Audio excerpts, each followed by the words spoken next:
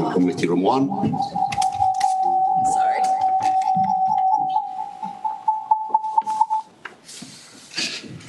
Technical issue solved.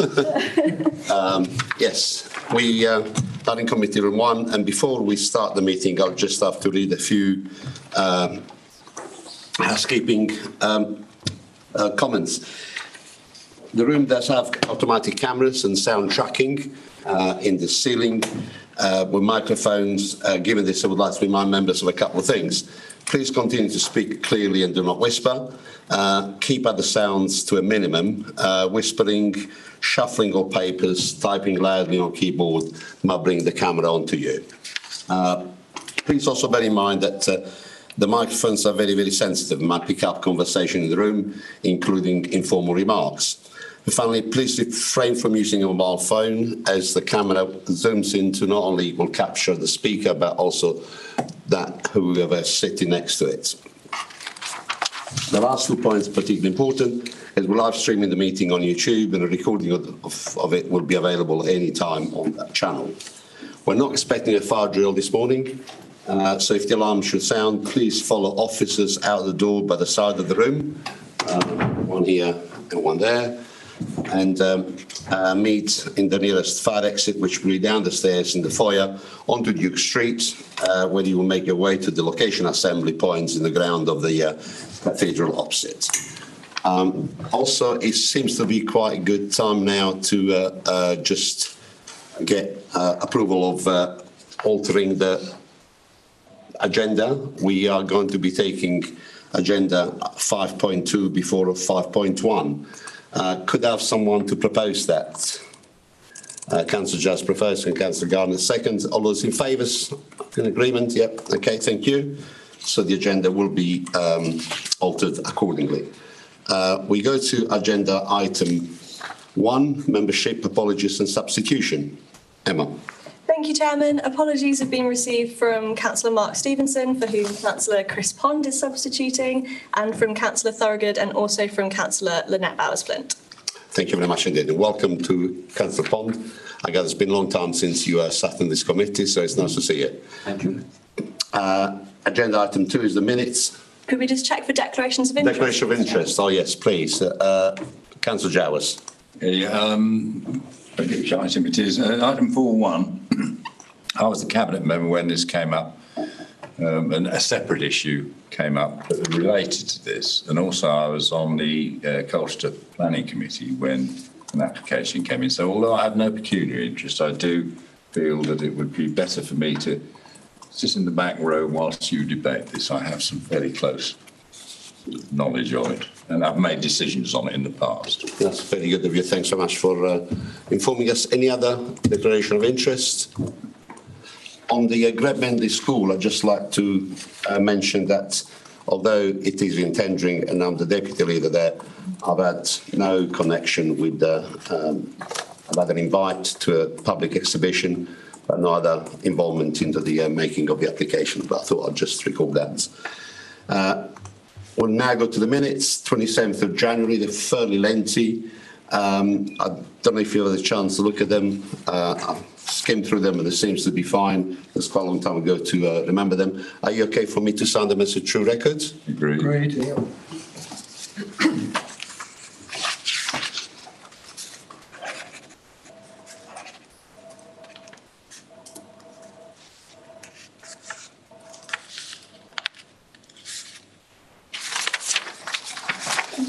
Thank you.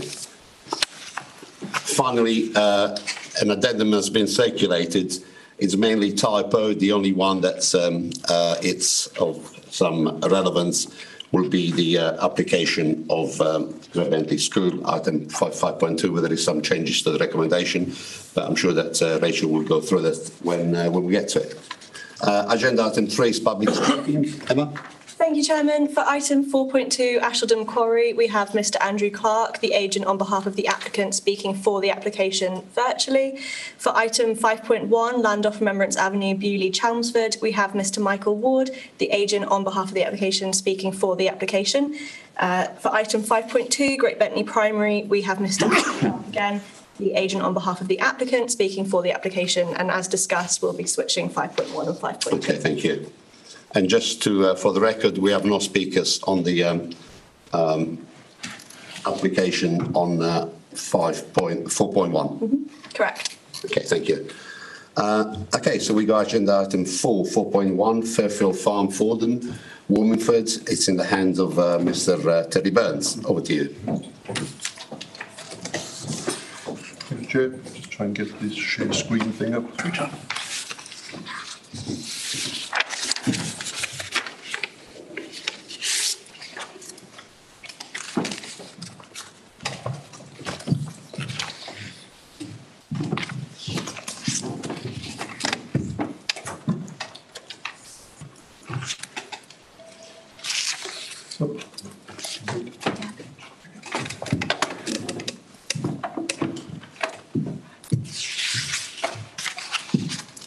you, Chair. So, Fairfield Farm, this is a retrospective plan application, which is for the composting facility to be provided on the northern half of Womanford Airfield.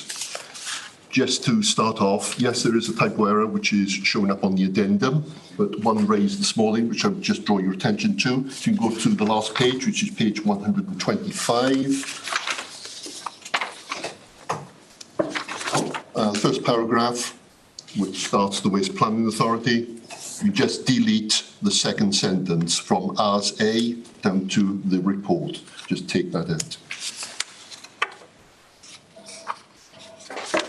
Thank you. Okay, thank you very much.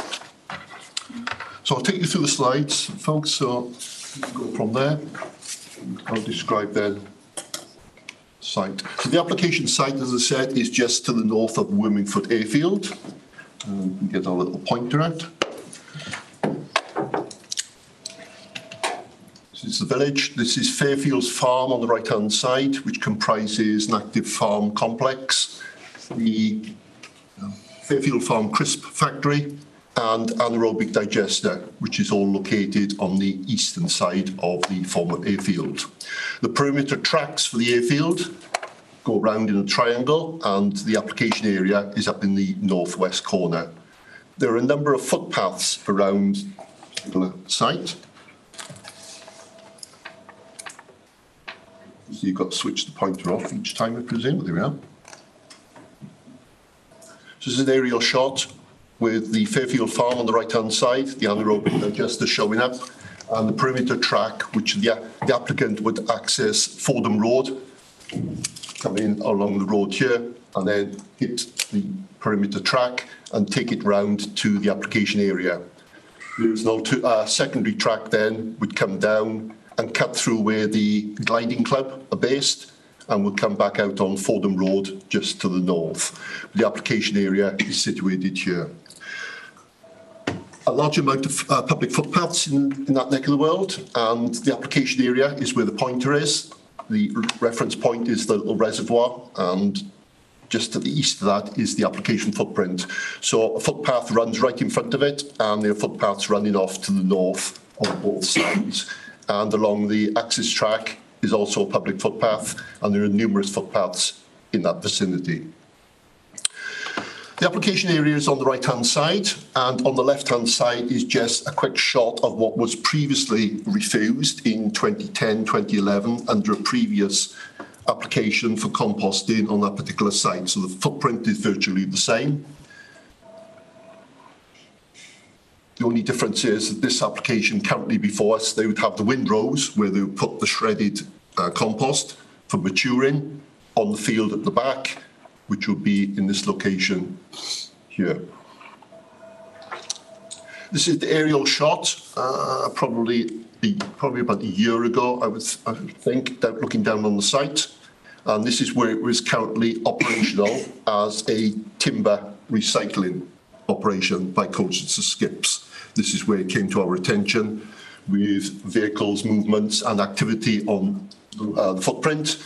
And that's what drew our attention to this particular unauthorised activity going on the site. So it was an overspill from Colchester Skips operations, with the timber being imported here, shredded and broken down, and then presumably sold off site. footprint of the development, if approved, would have the stockpiles, shredder in the main body, and as I mentioned earlier, the composting windrows where they put out in rows to mature before turning, self-maturing, and then taken off the market would be on that little field area to the north of the particular site. So the footprint is on the right. This is just a shot from looking north to south, just to demonstrate it isn't in an isolated location. Fairfields Farm development is off on our left, and you can quite clearly see the perimeter tracks where the operations would be accessed from. So if we look at that in particular, this is parked here, and this is looking across, looking northwards. So Fairfield Farm is on the left of this picture, and it'll be, as we're looking, it's on the right here. So I'm looking to the north, that's Fairfield Farm. The access track runs up in front of those trees. Just carry the photograph across, continue up, and you can see the development area as it currently sits on a high point elevation in the countryside. This is from the access of the development looking south towards Fairfield Farm. You can probably just make out the anaerobic digester tops and the Fairfield Farm complex. That's the wooded shredded material which was located within the site. There was the shredder and the wood stockpiles when it came to our notice. That is when it was tidied up. It was a lot fuller than that beforehand. One of the Colchester skip lorries coming down the access road to get access onto Fordham Road when it was seen. And yeah, it's a hard, compacted surface, but in the summertime you can see it generates a lot of dust. This is the footpath that runs in front of the development. There's a pedestrian which we employ just to walk past. No, that's the pedestrian just walking the footpath when I was there. The site is behind with a bund-in. It's got bluey green plastic meshing for wind blow, and you can just see the tops of some of the timber which was when it was originally seen.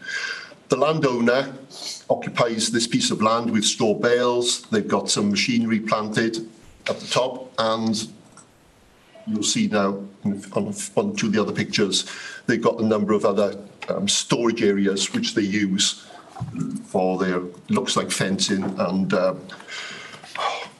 plastic containers. So you can see from a distance, this is looking from the Glider Club up to the development.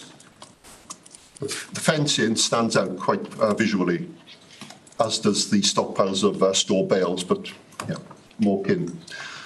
Getting closer, you can see these Colchester skip liveried skips.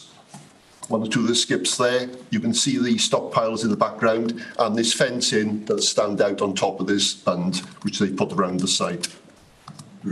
This is looking up the footpath where that pedestrian was going, so you can see the land opens out into the countryside. It is on high point. This is looking down towards the Glider Club at Fairfields Farm and the anaerobic digester on the right-hand side. So it's fairly open and elevated. That is the field behind where they would want the composting to be extended into up towards the tree line.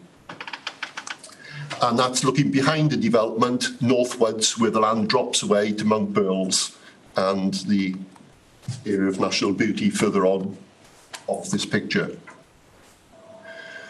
As of the 13th of April, which is only 1 or 2 weeks away, there was still timber composting on the timber shredding and storage on this particular site, and these were taken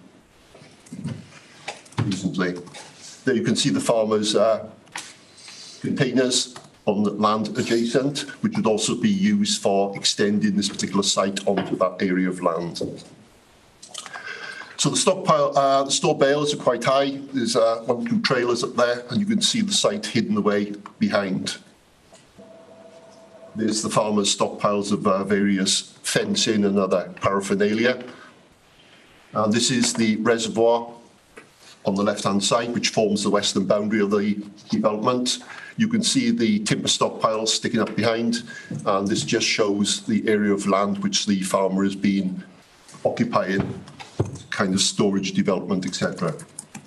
And this is looking down the footpath with the site on the left, down towards Fairfields Farm.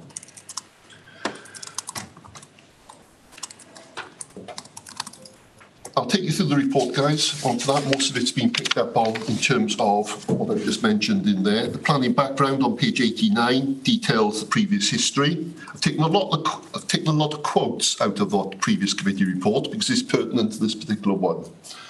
The original applications, which were 3310 and 1011 respectively, were for 8,000 tonnes and then 10,000 tonnes of composting. This present application is for 25,000 tonnes. The previous application, which was refused, was for a maximum of 12 vehicles. This one is for 64, I believe, which we'll come on to. Yeah, sorry, it's 60 on page 91. So large increase and a large increase in the composting and availability of material within the site. The applicant is saying that they would want to create PAS 100 compost, which is a specification for green waste plus shredded timber. They don't specify how much of that compost will be made up of the shredded timber, but as you can see on site, what comes first? Is it the timber or is it the composting which is leading this application? I've gone through the consultees. Yes, in the report, a lot of the consultees, well, all of them are for the parish councils, all for them. The 4 parish councils object. Consultees either have no comment or no objection. However, they are technical consultees to which the planning authority, ourselves, have to make that balanced judgment. We can take their views on board or whatever. And in this particular case, we've considered it. And the recommendation at the end is for a refusal, as you can see on page 124. So the history of the site has been set out. It's had a long history, which is set out in the plan application, not only for composting, but a withdrawn caravan development and 1 or 2 other developments which have had refusals in the past. The Glider Club have their operations. They've had 1 or 2 refusals as well for utilising the land for gliders. But the gliders are based further away, just to the north of Fairfields Farm Complex, which you can see on the pictures. The footprint of this particular development is set out well in the countryside and probably well away from the development boundary of the Fairfield Farm Complex.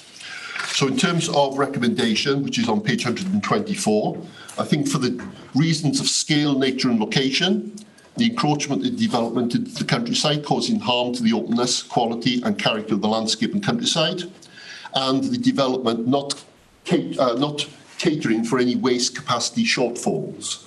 What the applicant is saying here is they'll divert material which is going to Birch Airfield, and to reduce vehicle miles and to get some local trade, they'll pull in the Colchester skip vehicles who would supply the material into this particular site.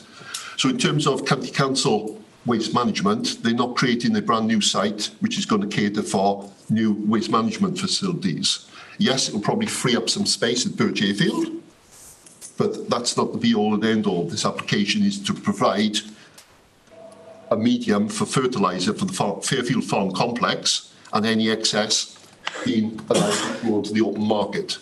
So this is an application which is seen as just for the developer's own commercial benefit and to divert some waste from the local area into this particular site via the Colchester skip carriers. Question marks do raise in terms of whether this approved. How do you actually monitor? It's all Colchester skip vehicles going in. The access roads into the complex are used by the crisp factory, the farm operations, the AD operations. There are a lot of HGVs and other vehicles going into that site. How would we monitor and enforce? Stopping every vehicle, where are you going? Crisp factory, pass, composting, no you don't, kind of thing. So monitoring and enforcement would not be very clear on that. Would it open up to other developers to come in, carriers to deliver material rather than them going all the way down to Birch? That hasn't been answered. So in terms of development extending into the countryside, similar to the previous applications, the location hasn't changed, the policy hasn't really changed. The site is virtually the same as what was the original footprint.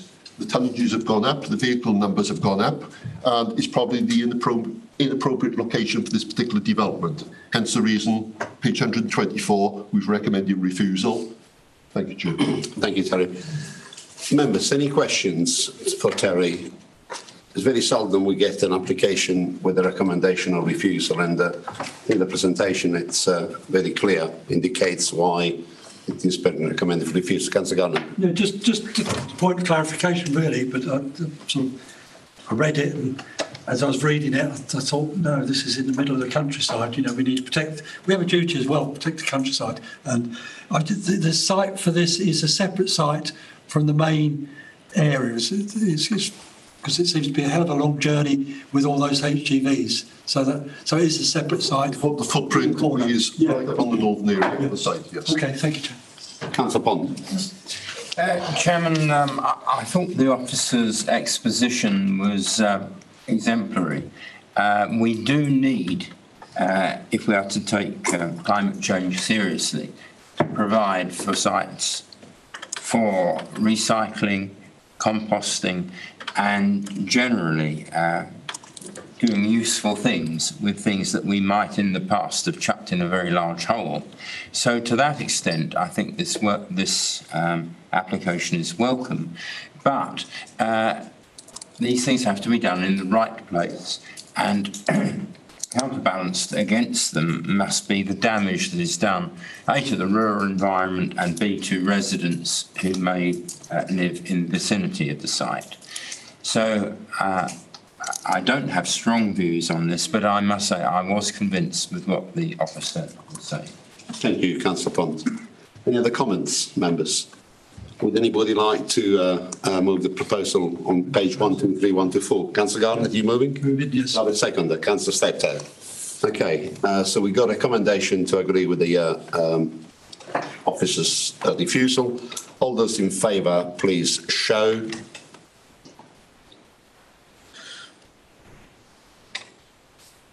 I think it's unanimous. Emma, would you like to confirm? Thank you, Chairman. That was unanimous.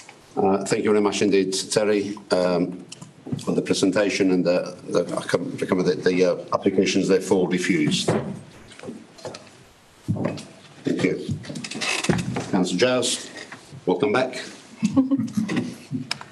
We now go to 4.2, Ashildon Quarry, and again, that's just in the very capable hands of Mr. Lee Burns. Over to you, Terry. So will be if I get this going.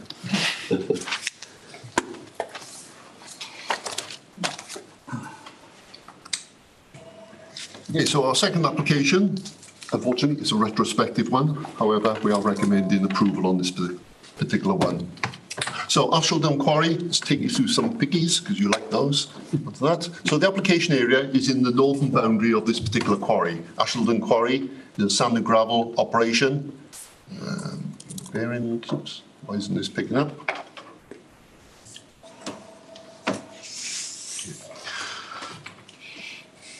Sand and gravel quarry, which is been extracted for minerals and also has permission for infill back to agricultural nature conservation land. Plan permission now runs out, I think it's 2029.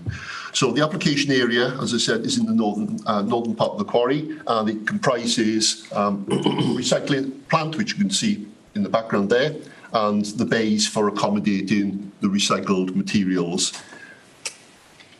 That's another picture of the recycling plant, which has been up and running now. Parish Council have seen this a few times because we have regular liaison meetings on the site, so they're fully aware of the situation and the background to this. So when it came to our attention, they put it up. Yeah, we've been working with the applicant to get the application in to regularise it or consider it, and now it's formed this particular application. You're now sitting here looking at the report. So aerial shot of the northern half of the particular quarry. The recycling area is on the right-hand side there. The plant, the bays, which you've just seen, are located just off the access road onto Southminster Road. The main processing plant is within spitting distance, just to the south. And the concrete batching plant, which they have on the site, is located on that little white footprint that you can see. So self-contained, it's making use of the existing access roads. The material which comes in, goes over the weighbridge, comes into the site, is offloaded into the bays, sorted, processed. That which isn't recyclable goes off into the site to be used for infill, so it's sustainable. And the material used in the site, if they've got any poor quality material from the quarry, that can be mixed in with the recycled material to make a secondary aggregate to be utilised and not wasted at the end of the day. So it's juxtaposition with the existing plant. You can see here, there's the application area, the washing, recycling plant. There's the concrete batching plant, which you've just seen. There's the main processing plant for the quarry. So it's all self-contained, just in from the site access. The quarry itself, think of an L shape, switch it round. So the bottom part of the L is the processing recycling areas, which we've just got the application in on. The lagoons, which are operational for the quarry, and the quarry is extracting south to north, and they're currently in this northern area, extracting sand and gravel. This area is going back to a lake and will be a larger lake once the restoration is completed. And the areas light brown and green in the background have now been infilled. And this piece of land has actually been sold off to the adjacent farmer and now has pony paddocks, horsey paddocks on it. And the rest of the land is being brought up to existing contour level, and that will be going into aftercare quite soon. So in terms of the quarry, as I said, the processing plant integral to the operational activities on the site. It's complementary, it fits our policies, it's co-located, it makes use of existing materials coming into the site, and it can make use of additional material which is deemed poor by the operators, so you can go through and get an extra added value benefit within the quarry. In terms of the report, we've not had any objections on the particular site, but you will notice that on Malden District Council, and they've explained that in their consultation response on page 138, 139, have probably got themselves confused in terms of definition of policies. They've gone for a minerals policy, secondary aggregates.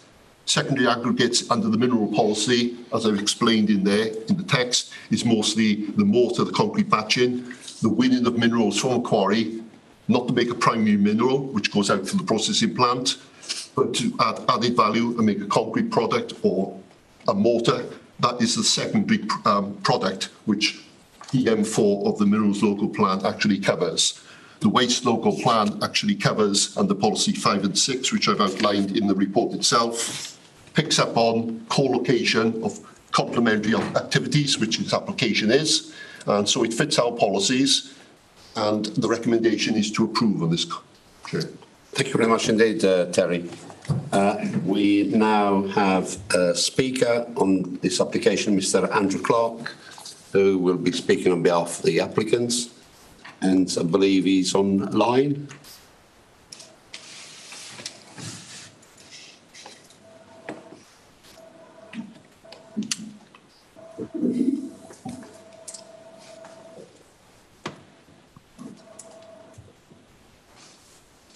Hello. Mr. Clark, good morning. You have 3 minutes to do your presentation. Emma, the clerk, will give a prompt when there's 30 seconds left, and then you'll be asked to wind up. Whenever you're ready. Good morning, members. My name is Clark. I'm speaking this morning on behalf of EMPP Limited to table this application. I'm pleased to see the plans now before you have been recommended for approval with no objection from Essex County Council. Proposals have been submitted retrospectively to regularise the use of the new water plant with associated infrastructure, including relevant recycling activities such as a screener, crusher, concrete bays and stockpiles at Ashford Quarry. The wash plant is ancillary to the wider quarry and is required for the washing of mixed construction and demolition soils. It is located within the wider quarry and is complementary to the activities taking place. The wash plant will handle both the as-dug material that is not compatible with space to go through the main processing facility, as well as recycling, construction and demolition type waste. The recycling facility would also complement the extant approved quarry infilling programme by allowing a recycling aspect to the extant imported waste stream to further recover recyclable material. The provision of the wash plant will enable the applicant to maximise the recycling of secondary aggregates and reduce the quantum of waste going to landfill. The wash plant has been implemented and designed with careful consideration, in particular in relation to highways, landscape, layout design, soft landscaping, noise, dust, drainage and restoration. This is also reflected through the lack of legal objections. Members will note that the application received an objection from Malden District Council in relation to the principle of development. However, this is considered clarified and addressed through the Office of the Committee report.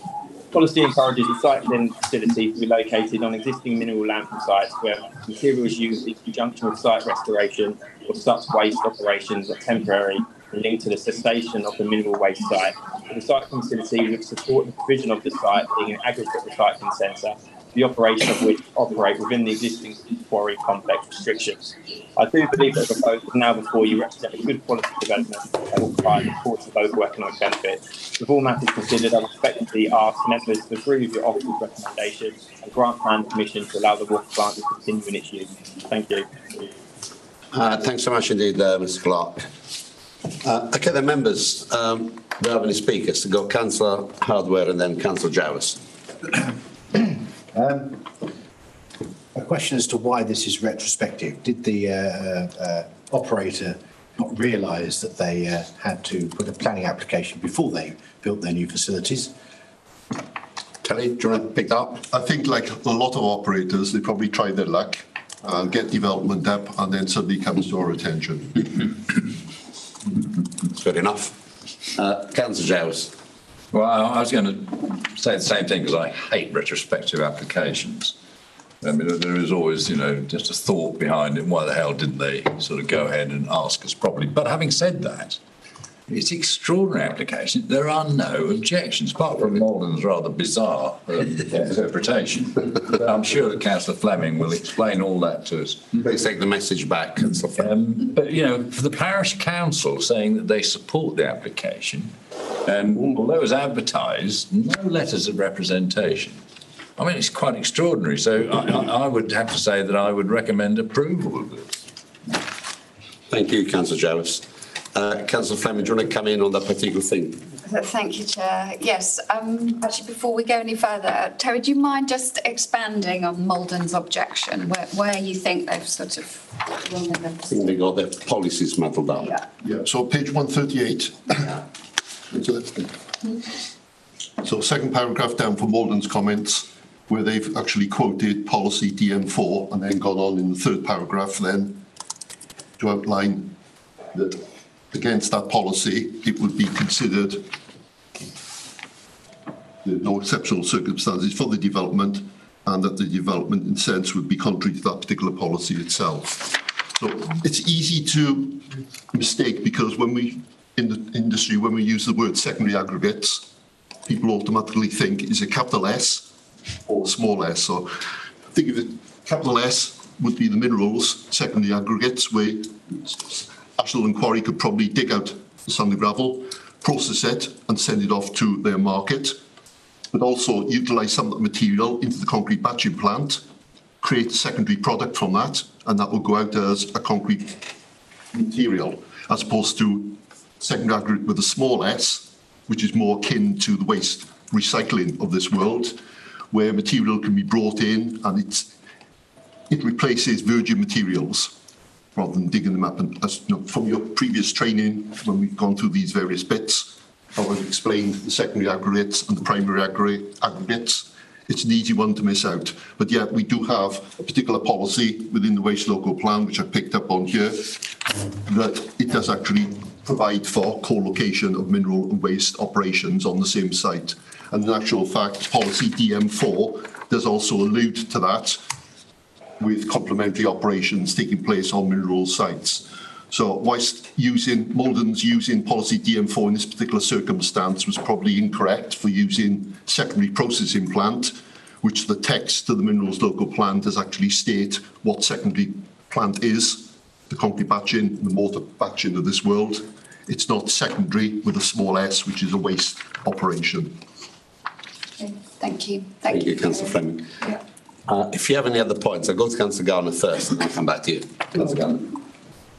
Councillor Hardware, Councillor Jowers has answered both my questions. Okay, that's lovely. Thank you. Councillor Fleming, do you have any other further comments? No, I'm satisfied. Well, the application has been proposed by Councillor Jowers. Do I have a seconder for that? Councillor Steptoe, thank you very much. We'll now go, there's nothing on the addendum on this particular one. So we'll go to the vote. All those in favour, please show.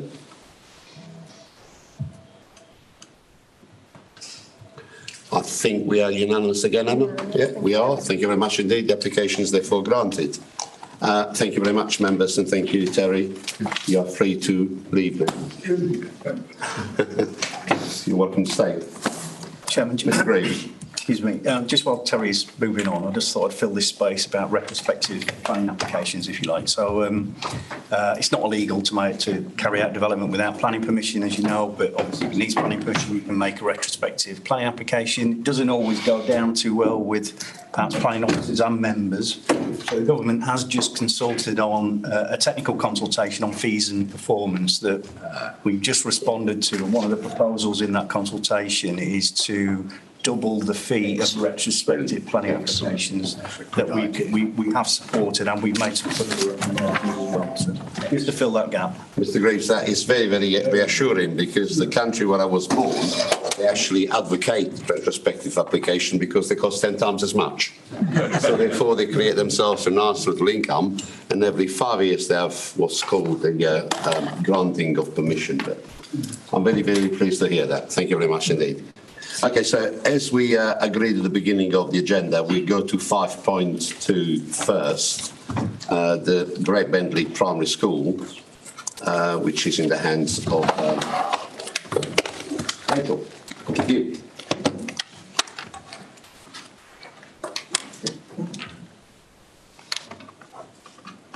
Thank you, Chairman. Just before I start my presentation, I'd just like to draw your attention to the typo corrections in the addendum and amendments to condition 2 and 6, 7, 8 and the new condition 15 listed on the addendum, which refers to the construction management plan. Sorry, could you speak up a little bit, Rachel? You're very quiet.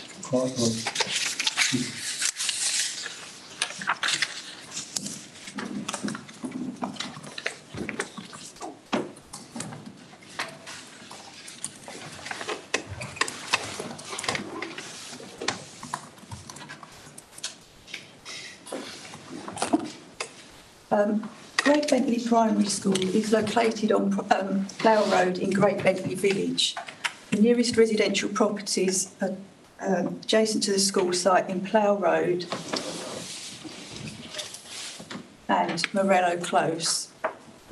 The London to Clacton and Walton and Hayes rail line is to the south of the site, with the village hall beyond.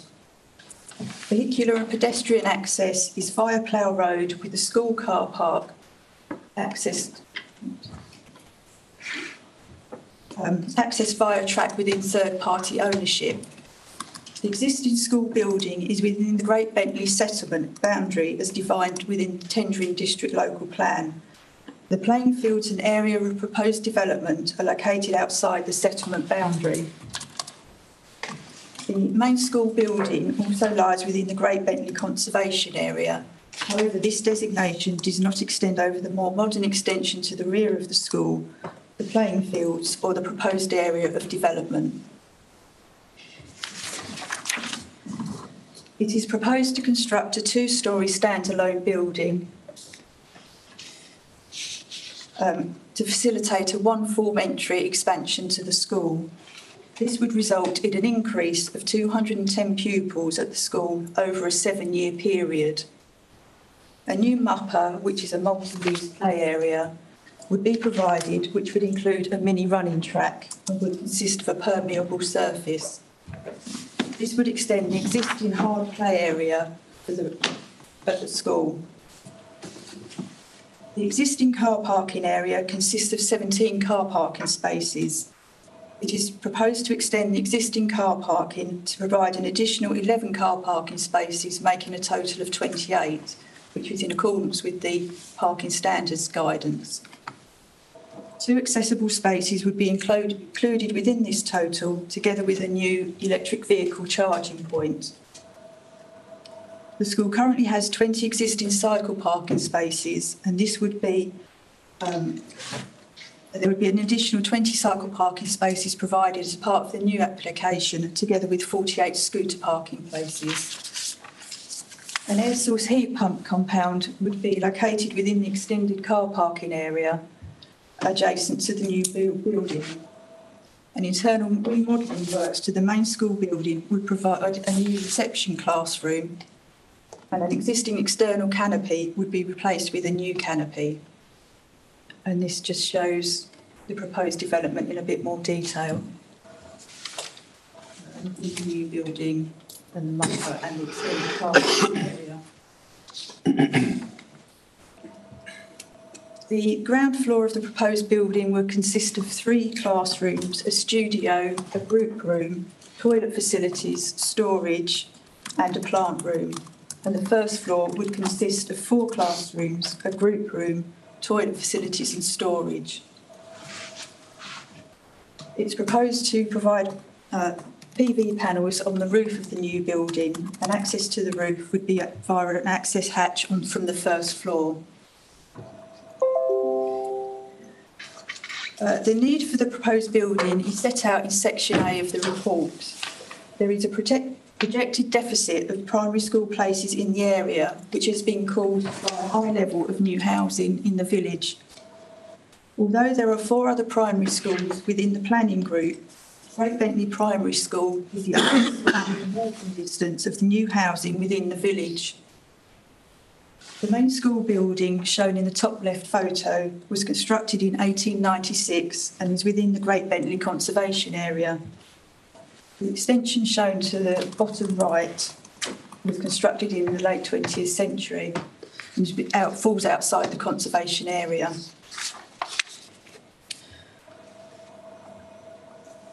Following comments received from the county's urban designer at pre-application stage, the proposed building has been relocated closer to the existing built form.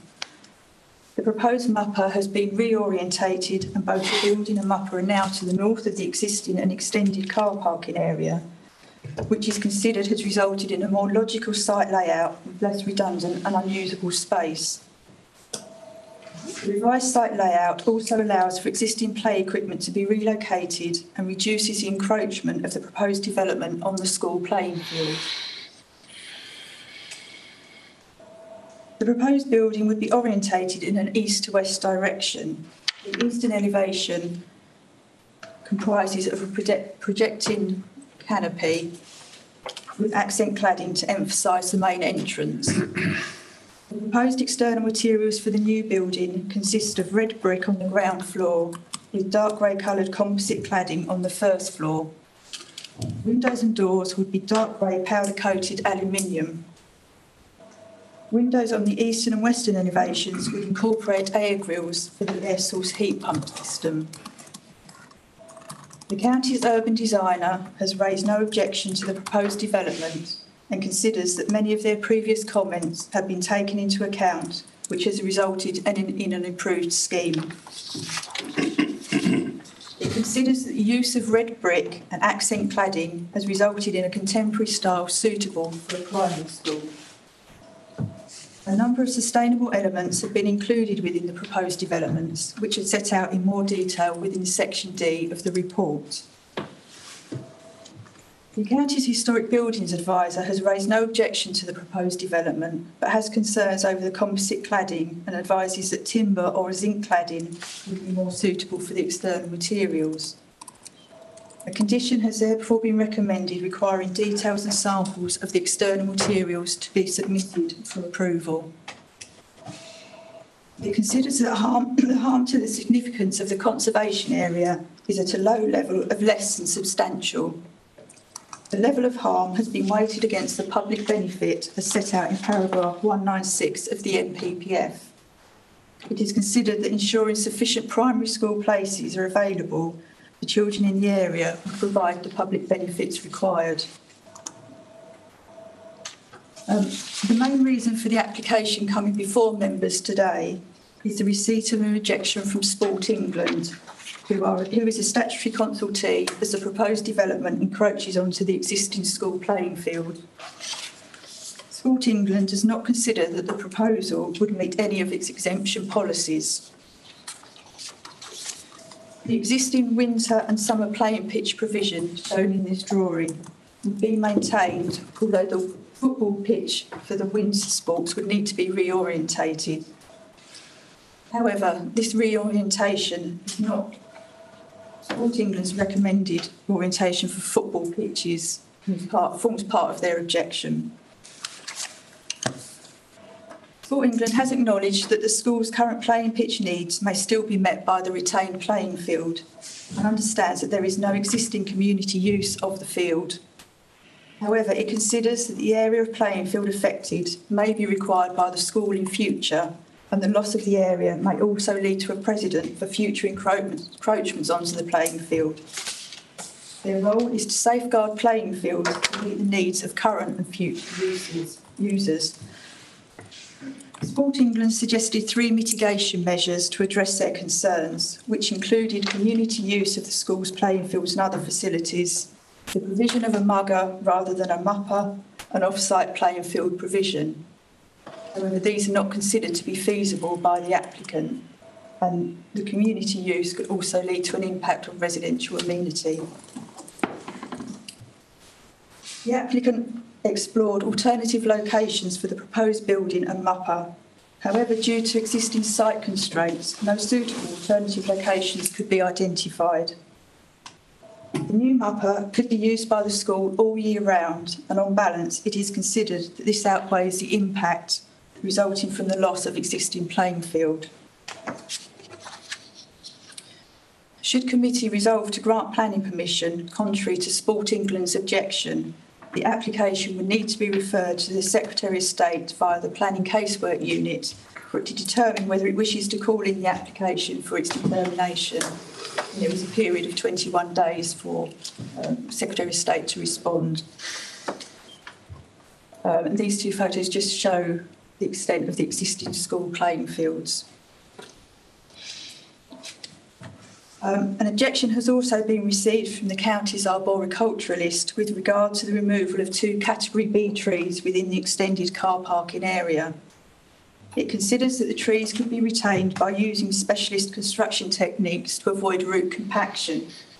However, the applicant has confirmed that these trees have already been removed from site as they were not within the conservation area and were not TPO'd, and therefore permission was not required. A total of 10 trees, including the 2 that have already been removed, 3 sections of existing hedging and 1 entire hedge would need to be removed to facilitate the proposed development. And this plan just shows some of the proposed new landscaping, including new trees and hedging. Following comments received from the county's landscape team, the applicant has increased the number of replacement trees from 19 to 23, increase the number of species to be planted, and include a flowering lawn mix, which is considered to provide biodiversity benefits. A new native hedge would be planted to the western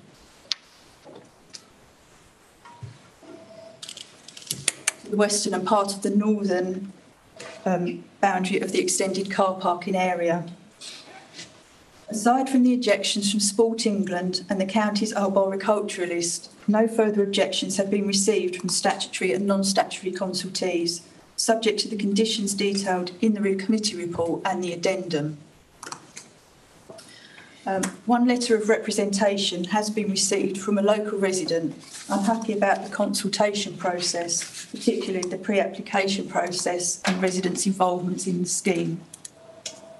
The resident has also raised concerns about existing traffic problems in the area, which are set out in section 5 of the report, and the majority of these are outside the control of the council.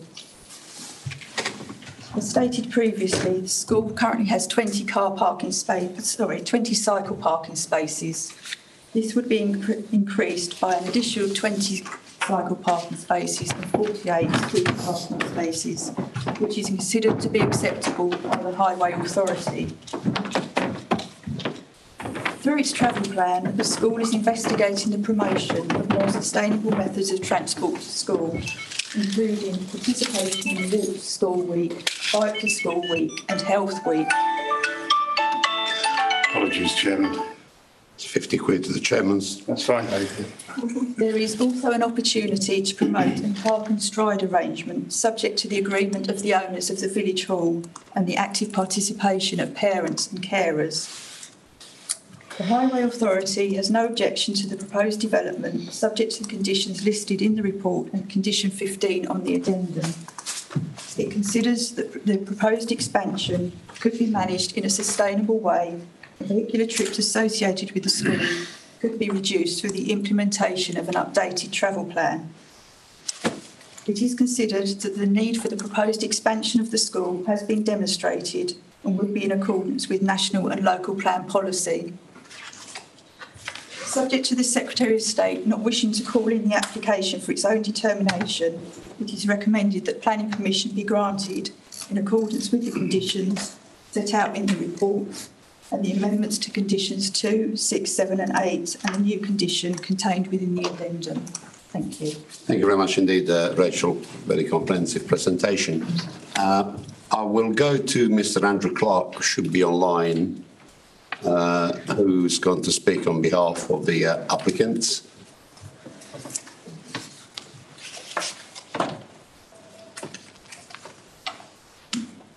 Mr. Andrew Clark, you know the drill. Hello. Yeah, we can hear you. Yeah, you got 3 minutes, and Emma will give you a prompt at 30 seconds left. Great, thank you. Good morning, members. Just to introduce myself again, my name is Andrew Clark from Stratton Parker, and I speak this morning on behalf of Field Infrastructure and the County Council's infrastructure delivery team in favour of this application. I'm pleased to see that the plans now before you have been recommended for approval with no objection from Tendring District Council or the County Council. There is a large demand for school places in the area due to an increase in birth rates and new housing growth.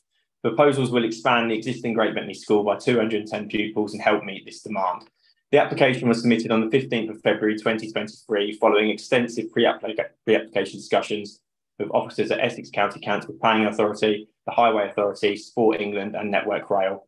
The design team has worked extensively with officers to put forward a scheme that is both functional for the school and responds to the constraints of the site. The layout of the site specifically has been designed through much consideration with the County Planning Authority and has evolved for a number of changes to the layout presented to you today. The package of technical information submitted with the application confirms that no adverse impacts will arise from the development, including in relation to highways and parking, ecology, amenity and landscaping. This is also supported by the lack of statutory consultee objections. Members will be aware of the comments regarding tree removal from place services. However, unfortunately, the school removed these prior to the submission of the application on the basis that it did not require plan permission. It is, however, considered that the 24 proposed trees will offset the loss. Please note that the landscape management plan was updated totally to the committee report, which shows 5 improvements proposed initially. While Sport England have maintained an objection on the proposals following pre-application engagement with them, the concerns in relation to the small loss of playing field is considered to be outweighed by the provision of a new multi-use play space and the wider benefit school expansion will provide to the local community. This was the view of officers at the County Planning Authority also. The loss of parts of the school playing field is not significant and will have no impact on the sports pitches, which the playing field could become used for. I do believe that the proposals now before you represent a good quality development that will not only provide important school places, but also a new purpose-built sports facility and renovation works to the existing school. With all matters considered, I respectfully ask members to approve your officer's recommendation and grant plan permission to allow the school extension to be delivered. Thank you. Mr. Clark, thank you very much indeed for your presentation. I'll go to members now. Councillor Jarvis. Well, thank you, Chairman. It's a good application, but it brings up a perennial problem, which is Great Bentley is an absolutely amazing village, very popular village, but it's growing. And it's growing, you know, I have the same problem in Mersey. And you have a defined limit for where schools are and where they can go. It's actually a beautiful school. So the controversy really is between Sport England and their remit is purely to preserve. Now, it's understandable, they're a good bunch. But you have to balance out what is the overriding factor determining it. The numbers you can see in the report go up. They will have 420 places in total covering that deficit. And of course, there is a lot of development going on there. I know the chairman will know much more about this than I do. I think that also Great Bentley has got quite a lot of incomers within the village. Pretty well, no, I can't say they're pretty well reached, but a lot of people just don't want any change. But sometimes there is a necessity because they're moving there and they have children. with them. So you have to produce the places for the kids, but you can't touch anything. And that's a conundrum, really. I think that actually this application, I'm surprised there isn't a neighbourhood plan actually for Bentley, because it's extraordinary, quite a big village. And I also like the idea of contrast of the new development, the new part of the building, against the old. I wouldn't agree with timber. Its maintenance costs are phenomenal. I quite like that composite stuff.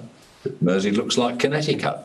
It's everywhere. It's actually very low maintenance, so I wouldn't necessarily agree with that. And I have to say that the basic argument by Sport England on orientation, I mean, no, I better not say that there are other things that you need to have a specific orientation for, but I am baffled as to why that is such an important consideration.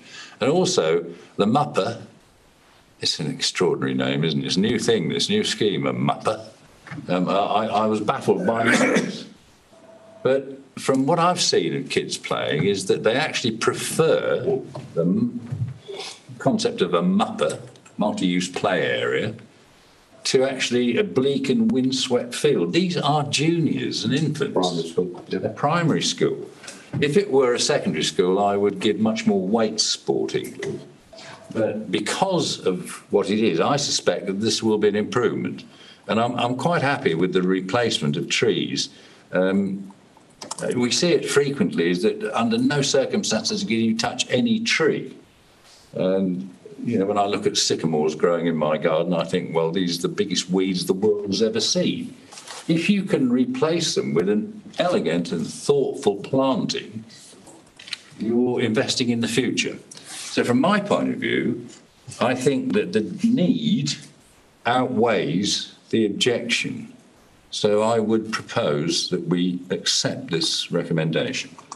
Councillor Giles, thank you very much indeed. The one point you missed out there was that Bentley has the misfortune of being on the main line to London, which that becomes another very attractive, or fortunate as the case may be. And it got caught in the crossfire when there was a vacuum of plan. It was a string of the villages have. It was this string of pearls concept where everything on the line expanded, and these are the consequences. Absolutely. Thank you for your contribution. Councillor Gardner, you're the next speaker. Thank you, Chairman. One question and some comments, really. The fire and rescue, they're talking about the existing access does not comply with fire service requirements. Is that a major concern? Rachel? No, the applicant has provided some additional information to the fire and rescue service to show, and they have now agreed that it does comply with their requirements. Okay. I don't like to complain, but we've got the report here. No photographs, no pictures, got a little bit at the beginning of the site. What's shown there is very limited information. I was concerned about the design, but they've got a few lines. We're told there's some red bricks, there's a bit of woodwork, but there's no pictures of what's perceived. And putting it together, I know it's separated from the existing building, and I don't disagree with John. You can have old, you can have new, but if it's a square box, which I think we've discussed at this meeting for so long, it may not be appropriate. So I'm concerned that the information I've got as a member of this panel is insufficient. I'm going to have to make a decision, but it's a shame that we've got no pictures. We couldn't sit at home and look at them and try and compare them. So for future, perhaps we normally do. So I don't know why we didn't on this occasion.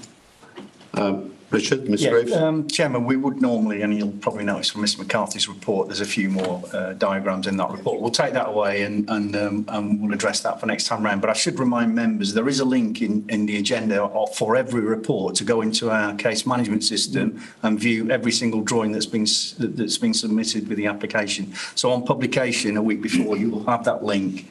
And it's up to members whether they want to go in and view further details of the application themselves. So it's a fine line, I appreciate, between providing a lot of the application detail in an officer report, which is what it should be, an officer report, not necessarily contain the drawings, but members have requested before for a flavour of the scheme within the report. So we'll take that away and Sorry, Chair, if you look at the next application or preceding application, you've got pictures of what the school looks like, so we can form an opinion along with the report, rather than just a few lines. Okay. We'll take that away. Yeah, thank you, Chairman. Thank you. Councillor Hardware, next speaker. Thank you, Chair. I would agree that it looks a good application. It's got the right elements in. I'm pleased to see all the sustainability aspects. Usually the design of these things is a box. Pleased to see that they've tried to integrate it with the architecture around there. Then we come to the trees. I'm not renowned for being a tree hugger, but a couple of comments did strike me in that they have been removed. The two category B trees have been removed. Why were they removed?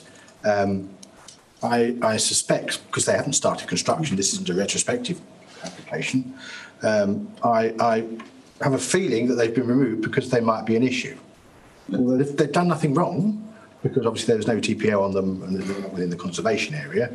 But it does strike me, and perhaps you can answer this, the officer, as to being a little bit underhand, which will sway which way I vote on this as to what your answer is. And also the suggestion that there's going to be 24 replacement trees. Yeah, we've all seen replacement trees, little whips that are put in the ground, half of which die. As to whether we can insist that these are semi-mature proper trees that will actually make a contribution far sooner than a couple of little twigs. Thank you. For the question I asked as well. Rachel, would you like to repeat what you said to me? Yeah, with regard to the trees, the landscape team have requested that a selection of sizes of the trees are included, larger stock sizes are included, and there will be some semi-mature trees planted. They won't all be semi-mature, but there will be a variety of sizes. So, and there will be another landscaping plan to be submitted for approval by our landscaping team. So it will be for them to decide whether what's being proposed is acceptable. With regard to the trees that have been removed, yeah, I did originally ask the applicant if these trees, if they could explore ways of retaining these two trees within the car parking area. It was then that I was informed they'd already been removed. And we did express our disappointment that they had been, I know they didn't need permission, but we did express our disappointment that they had been removed prior to planning permission being granted. Well, as this is a county council, I think it is, I will be voting against this because I think that is very underhand behaviour. Councillor Pond. Thank you very much, Chairman. Well, now, Great Bentley is a long way from Loughton, but I actually know this site quite well because, of course, it is the prime site you come to once you enter Great Bentley on the main line, as you said a few minutes ago. So it's an important site at the entry to the village if you don't come by car. Now, I do think that the County Council has a propensity in making school applications to design what Pete Seeger used to call ticky-tacky boxes. And this is a plain cube without any architectural embellishment at all. And it includes what I might call modern materials, including the composite cladding. Now, I'm not so keen on that as Councillor Dowers, because I think materials should be as much as possible natural, notwithstanding that in true Essex fashion they should need creosoting once in a while. And oh yeah, I'm sorry, creosote substituting, I beg your pardon. So I'm not entirely convinced by this application. I also think we should be very, very circumspect about increasing the number of car parking spaces in our own establishments. But having said that, there is, of course, a great demand. Anyone going around, even the Great Greens of Great Bentley, we'll see, particularly outside the conservation area, how many more dwellings have been constructed recently. So therefore there is a need. I don't think we can argue against that. But this construction is to be adjacent to a conservation area. And I think therefore special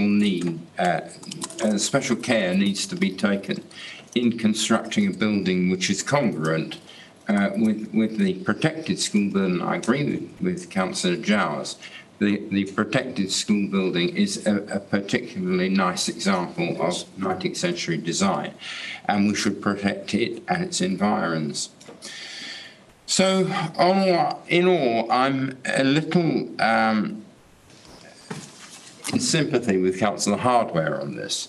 I think the removal of the trees was perhaps something you would expect of a somewhat fly and not necessarily very reputable developer, not a public authority. And so I regret that very much. But I am in two minds about it. Obviously, Great Bentley and its district needs the school capacity, but whether this is the way to do it, I have my doubts. Mr. Graham, do you want to come in on that particular thing on the trees? I mean, Rachel's been through the tree and the landscaping issues in the report, and I don't want to add to that. I kind of want to step back from that, and there's a more general issue, isn't there? I know speaking for my colleagues across the other side of the fence, and the need to build schools rapidly to cater for school places when term time starts. So there's planning is a small part of the whole project plan, but in no way am I defending the actions of the developer arm of the county council here. And obviously with the, I guess a solution to this is, or maybe possible recommendation with the chairman's consent, is that we can write to the developers to express the committee's concerns about the removal of trees in advance of any planning permission being granted or works consented, particularly in this occasion where they are category B trees that have been removed in advance. Because, you know, it's always the committee's prerogative to refuse these applications, and if that therefore happened, the damage has already been done, and that potentially leaves a site without any development occurring with the loss of 2 trees that has taken place. So there's clear risk on from the county council or from as developer in doing this in advance. So I guess with the chairman's consent, I can write to, or possibly the chairman can write with the committee's consent to express the concerns of the committee, particularly on this occasion and any future. Chairman, I'd like to move that be done. Take place. Thank you, Richard. I was going to suggest that because I'm sure there'll be other comments about the trees, and that was my main comments when we talked about the application and the briefing. That's, you know, it is. I've sat on this committee since 2013. This is the first time that the applicants, as county council, has removed trees in such a manner. So I was going to suggest that I would do that, but you're proposing that I write formally, and I absolutely will do that. So thank you, Richard, for suggesting that. Councillor Aspinall, you're next, and I know what you're going to say. I might surprise you. Thank you, Chairman. Yeah, there is a conundrum here. Obviously, we're increasing the sizes of the school numbers. We're increasing the local residents by building more houses everywhere. And so there is a problem. But that problem shouldn't be solved by putting up something that is less than what is there already and restricting the playing fields that are obviously in place because they're required now. And we're increasing the amount of people that will need them in the future. We're not looking at, as in the officer's report, it says that they're not encroaching on the playing fields. They're not encroaching on the playing fields that are there now. We're talking about a building that's, or an establishment that's over 127 years old. Times change, and sporting things change, so that there may be a use for that space in the future. Who knows? I don't. I'm pretty sure most people don't. But I have to declare an interest at some stage, because I was chair of Essex Sport for a long number of years, which is an affiliation to Sport England. And apart from that, I also was on the National Playing Fields Committee.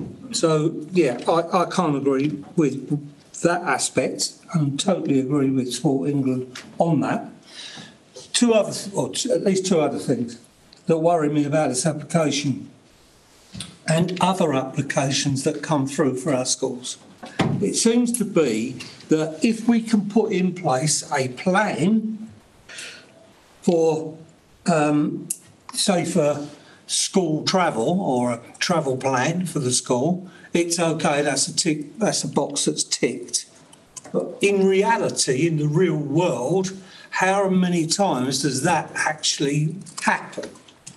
I have one of the biggest problems in my division is school parking, school access. Problematic. With travel plans for walking buses and all the rest, you need to rely on volunteers and teachers' goodwill and other people in the community to put themselves out to do that.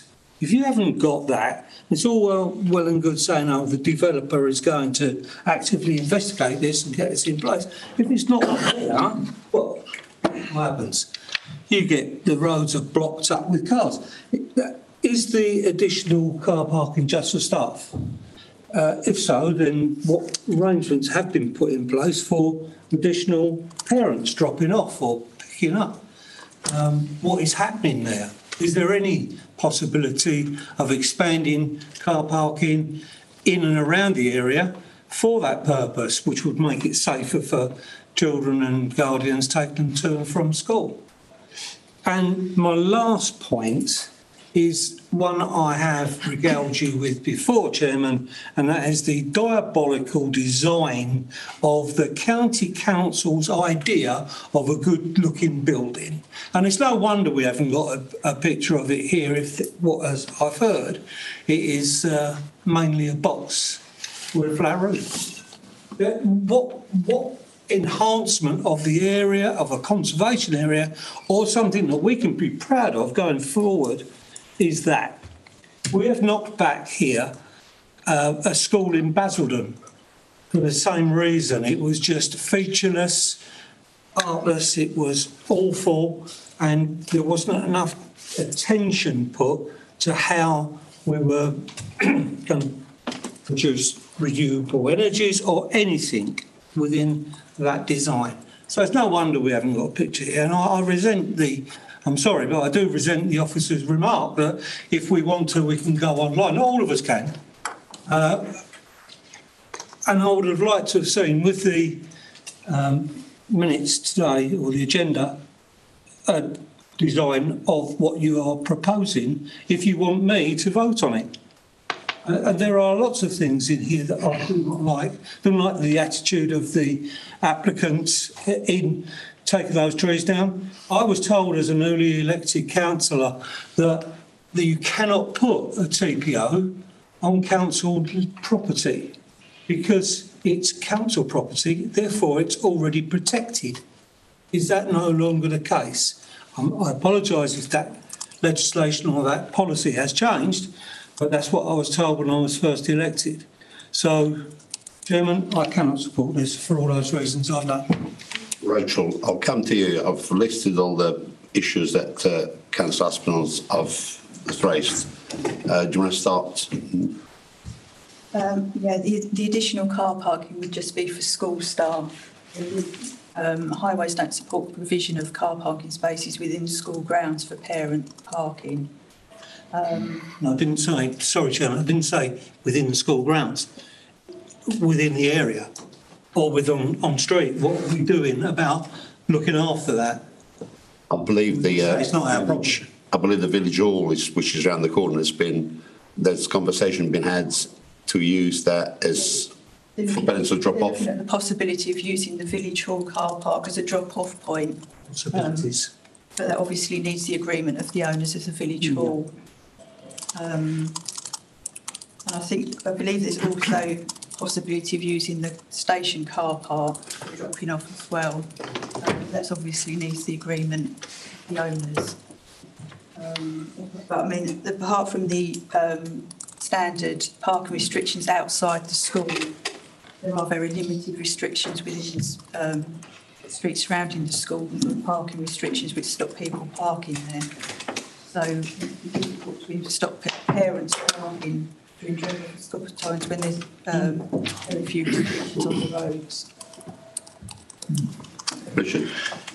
Chairman, it's a difficult one. I've been involved with this committee for years, and we all understand this is a point about kind of what happens in reality versus what the policy is. The policy is around sustainable transport within the county, and we should be discouraging parents taking their children to school by car. Hence, that's why we try not to advocate drop-off zones and parking facilities outside school sites. We try and promote sustainable schemes such as cycling provision, scooter provision, but we all know in reality that a lot of your patches, if you like, that schools and school parking do cause a major problem and a major issue there locally. But the policy is not to encourage that. It's to try and use alternative, as you know, to try and use alternative transportation. I think it must be said that there are three fairly large housing estates very, very close to the school, and the provision of cycle path and scooter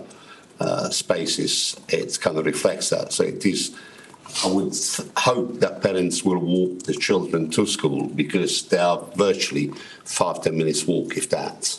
But, reality will be, and the ward member there, well, I'm sure will be looking to submit schemes, TRO, to the North Eastern Parking Partnership and upset everybody there, but that's in the future. Playing fields, point taken. Design, I think we can have I was going to ask at the end of the meeting today for members' training, any particular topics that members would like to include as design. So we'll probably look to provide some. We had some sessions on design 2 or 3 years ago, I think we did, didn't we? Probably 4 years ago. I think we could revisit that. And the trees. I mean, the trees I will be very happy to write to the applicant and include the that particular point you raised, Councillor Aspinall. Was there anything else that you raised there? Chairman, yes, sorry. By a spooky coincidence, in my division in Pilgrim's Hatch, I have a school called Bentley, which has an access problem, total, and is applying to the County Council to expand an area beside it so that actually, in reality, the parents that have to drive, and most of those going to that school have to drive there, can have a drop-off or something facilitating. I'm trying to get that arranged through the county. But the point I was making for the trees was, is it our policy? Do we automatically protect trees if they are on county council or borough council land? Richard, do you want to come in, or Jacqueline? There's no distinction between county land or any other land if a tree preservation order is placed there, or not, unless there is an internal policy that I'm not aware of. Well, that's what I was told. There's no planning distinction between county land or any other land. So, Chairman, through you, we should then look at TPOing trees on our land. Can I come in on that, Chairman? Tree preservation orders used to be made by the County Council for a long time, but they're now done as a local matter, so the District Council and the District Council have done them, especially on education land, which has been disposed of. So members might be aware of some in their own area. And my understanding is there is a tree strategy policy that's being formulated, which is due to come to Cabinet, I'm going to say end of May, but I know there's something being promulgated, which I think is pulling in all the attitudes on trees. So when that's published, you might find that covers a lot of it. But it was never the case that we couldn't make an order on Essex County Council land, maybe the impression was you didn't need to because the Essex County Council was custodian and would follow good practices, and maybe the 2 points were conflated. Thank you, Jacqueline. Next speaker is Councillor Fleming. Councillor Steptoe, did you indicate to speak yet? Or you'll be after Councillor Fleming then? Councillor Fleming, over to you. Thank you, Chair. Rachel, I'm not wild about this application, to be honest. The first thing that struck me when I looked at the papers was how constrained the site is.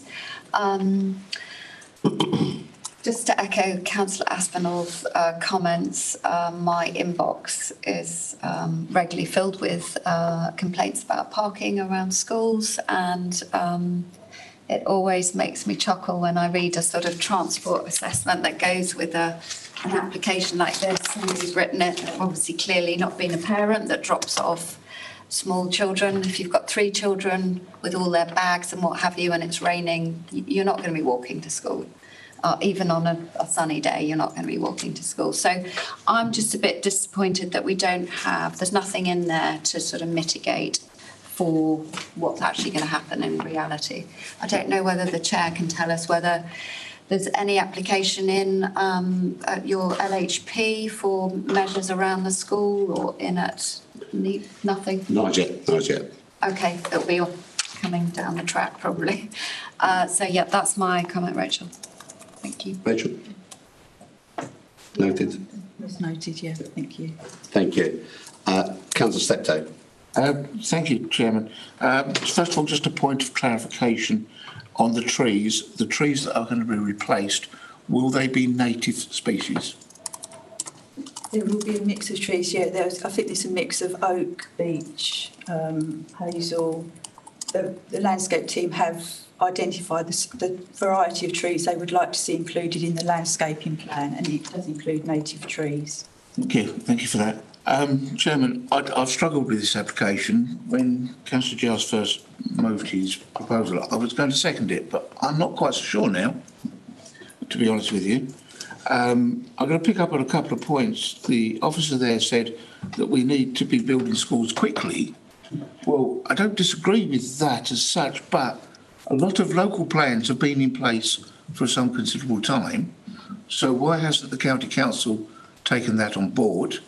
I know the County Council has a 5-year rolling plan on how school place numbers. There seems to be a bit of undue haste with this particular application. Picking up on the point of school drop-off and pick-up, I live in a village where we've got 2 schools. We get the situation where parents have one child at one school and one child at the other school. How can they walk their children to school in time? Also, as well, we get a lot of children coming in our particular case, coming in from the South End area. They're not walking, it's too far. I'm getting to the point where we've got all these schemes about encouraging kids to use bikes or whatever. It's not working. I'm getting to the point where we're going to have to join them. We can't beat them, we've got to join them. People continuously are not going to take up on these things. So I'm a little bit concerned about that. As far as the design of the building is concerned, no, it is a box with a bit of trimming on it. And I really don't like the design. I think it could be far more sympathetic to its surroundings, the surrounding buildings. And I would also suggest that when we need to increase the school sizes like this, the Essex County Council needs to be thinking about new sites, complete new sites, new schools, and then repurpose the existing buildings. So that's my thoughts. So at this stage, I don't think I can support it. Thank you, Councillor Steptoe. Councillor Harris. Thank you, Chair. There's a lot already been said that I agree with and some that I don't agree with, but one of the things I want to make the point was I heard the applicant clearly say the birth rate, the local plan, the new development expressed the need for these places. So that's a given for me. The given says you need these places. Where you provide them is another thing, and this is one proposal. Now, for me, there's been some debate here about giving up this bit of the playing field for a mupper, and like Councillor Jowers is a new term to me, but it seems like that's a sensible suggestion because it's all year round. I used to play rugby as a kid, and I used to come back home covered in mud, and you can imagine, can't you, in the 50s and 60s how that was like. It was great fun, but for a kid, but not so good for the parents who had to clean it up afterwards. But what about lighting? That's the first question, Chair. Is the Mupper got any lighting around it? Is there proposal for that, or is that not debated at this scheme? Because I want to make sure that doesn't affect the local residents and the timing and the use of it, etc. So that's the first question. The second thing I want to agree with all the speakers that have said about the parking. You're quite right, Richard. It's a perennial problem. We cater it by saying, well, we'll just go ahead and make a travel plan that says we walk to school, we cycle to school. Wonderful, wonderful. But on November the 24th, you can imagine, can't you? Go and take your little child to school and it's pouring rain. It's a cold morning. You know, you do work. You're going to have to drop your child off, even if it's a half a mile, in your car, because that's what you have to do. Because it's inclement, it's a snowy day or whatever. So you're not going to stop that happening. Aspire as you may, you'll never encourage all those people to use mobility, the push along scooters and the hire scooters, the motor scooters, walking, etc. Wonderful ideas, but they're not going to happen. So what do? I like the idea, as been said, as Councillor Steptoe said, is about having a new site somewhere and repurpose that's existing building. I was there with the Morgan Sports Car Club on Sunday, this just gone at Great Bentley. We had a meeting there and it was wonderful. It was a lovely place to be, but because it was a Sunday, Monday morning in a clement day, completely different when outside that school. It's going to be bedlam, isn't it? And you've got 200 more children there. And I know the papers say, and I read through them again last night, some children will be like have siblings there. I understand that. Yes, so there won't be totally 200 parents that are trying to arrive there in one way or another. There'll be, brothers and sisters, etc.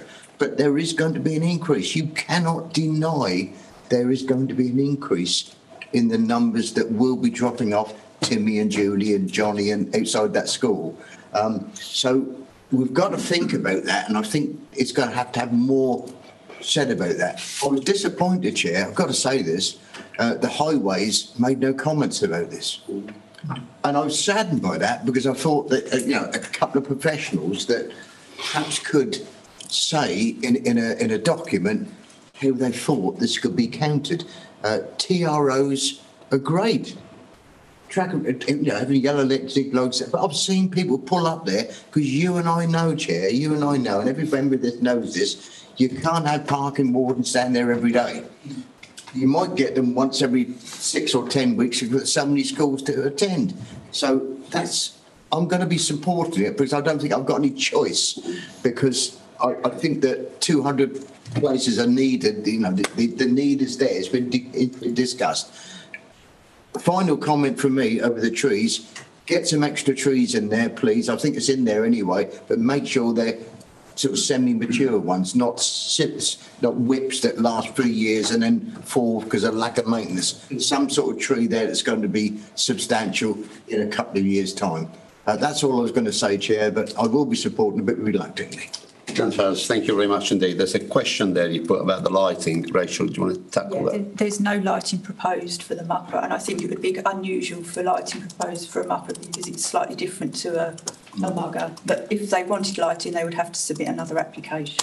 That's what I want to hear. Thank you very much, Chair. Thank you, Councillor Harris. I've got Councillor Jowers in a minute, but Councillor Richard Morley, the next one. Thank you, Chairman. I'm kind of the last person, so I'm not going to repeat everything everybody's said. Only I wanted to just say I'm absolutely against this. I think the design is just a giant box, and it's right next to a conservation area. and a very important, I think it's listed, the old school, is it? Can't remember if you said that. It's not listed. No, it's not listed. But I just think that it's very, very poor and we shouldn't approve it. Everybody else has said everything else I wanted to say. Thank you, Councillor I won't Moore. repeat it. Councillor Giles. Well, I appear to be a voice in the wilderness then, Richard. First of all, just going back a bit, when I was 5 years old, I had to walk a mile to a bus stop and then 10 miles into Colchester. You put a raincoat on and a cap, off you went, running usually, because I was always late. This is actually county policy. It's national social policy is stop people taking their kids to school in cars. And we actually design in disincentives to do that. Until we change the policy, that is what we have. I can't help but agreeing, saying it'd be wonderful you could have a drop-off area in front of the school. But that is not policy. And that's been determined by the council over quite a number of years. Now, the other issue, of course, is the box. Well, some years ago, we used to do individual designs for schools. Oh boy, we had all the architects flocking to us. And bizarre were some of the designs that came out. And how frequently did some of these designs fail? They had leaky roofs, they were exotic structures that usually went 2 times over budget. And again, policy was that we should try to, within reasonable design guides, standardise. We were going, I think, to Skanska to do modular designs because it's form versus function. And there was an architectural view and a planner's view, actually, nationally, is you make a contrast. If you've got a beautiful building, you want to keep the essence of that building. You don't want to have a pastiche next door to it. And the idea, well, I've come across this in various planning committees I've been on in the last 40 years, is some amazing modernistic schemes, but they were turned down because they were too modern. And it didn't fit in with the Dutch Quarter, whereas actually the ethos was it would enhance the Dutch Quarter. I'm using it as an example, by contrasting it. And from my point of view, the essence is you need a school. That's at the crux of it. It is desperately needed. And I'm actually quite pleased that they are planning, or county education services are planning ahead. In the past, I have seen schools, one on my island, which had demountables. I don't suppose many of you remember those. Oh, yeah, I remember those. Yeah.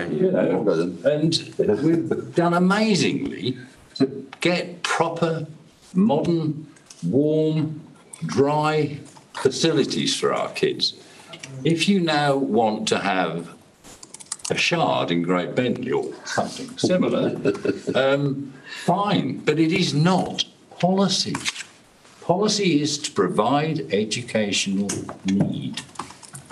And this place is growing like hell. You know, I don't know, have you got a local plan yet? Yeah, we have, yeah. But it's now being adopted. If you wish to change the whole county policy, fine. That is what we've got. So, from my point of view, I think we should carry on. I know Barry will disagree with me. Well, the only thing I would say, Chairman, is it may be policy to house additional pupils. Of course it is. And to get them up as soon as possible. Of course it is. But do they have to have flat roofs? Do they have to look like a box? Of course not. No, I would have to agree with Councillor Aspinall. And in fact, in the past, we have put gables on or we've altered the pitch. And that might be a recommendation that could be made. But I still make the argument that it is need. I'd love to have some striking architectural development there. How you put that into Great Bentley, I don't know. I really don't. So I will still continue to support this because I think that with the growth in housing and the number of kids there, we need this. Councillor Giles has ever made a lot of very, very relevant points. Great Bentley has been caught, as I said, in the vacuum of plans. they never wanted that kind of development. And of course, this county council, as the responsible body to provide school places, has found itself between the rock and hard place.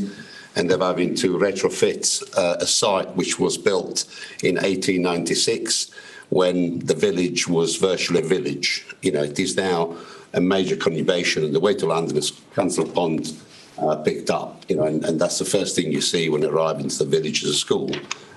Councillor Steptoe. Really, I was just going to pick up on a couple of the points there.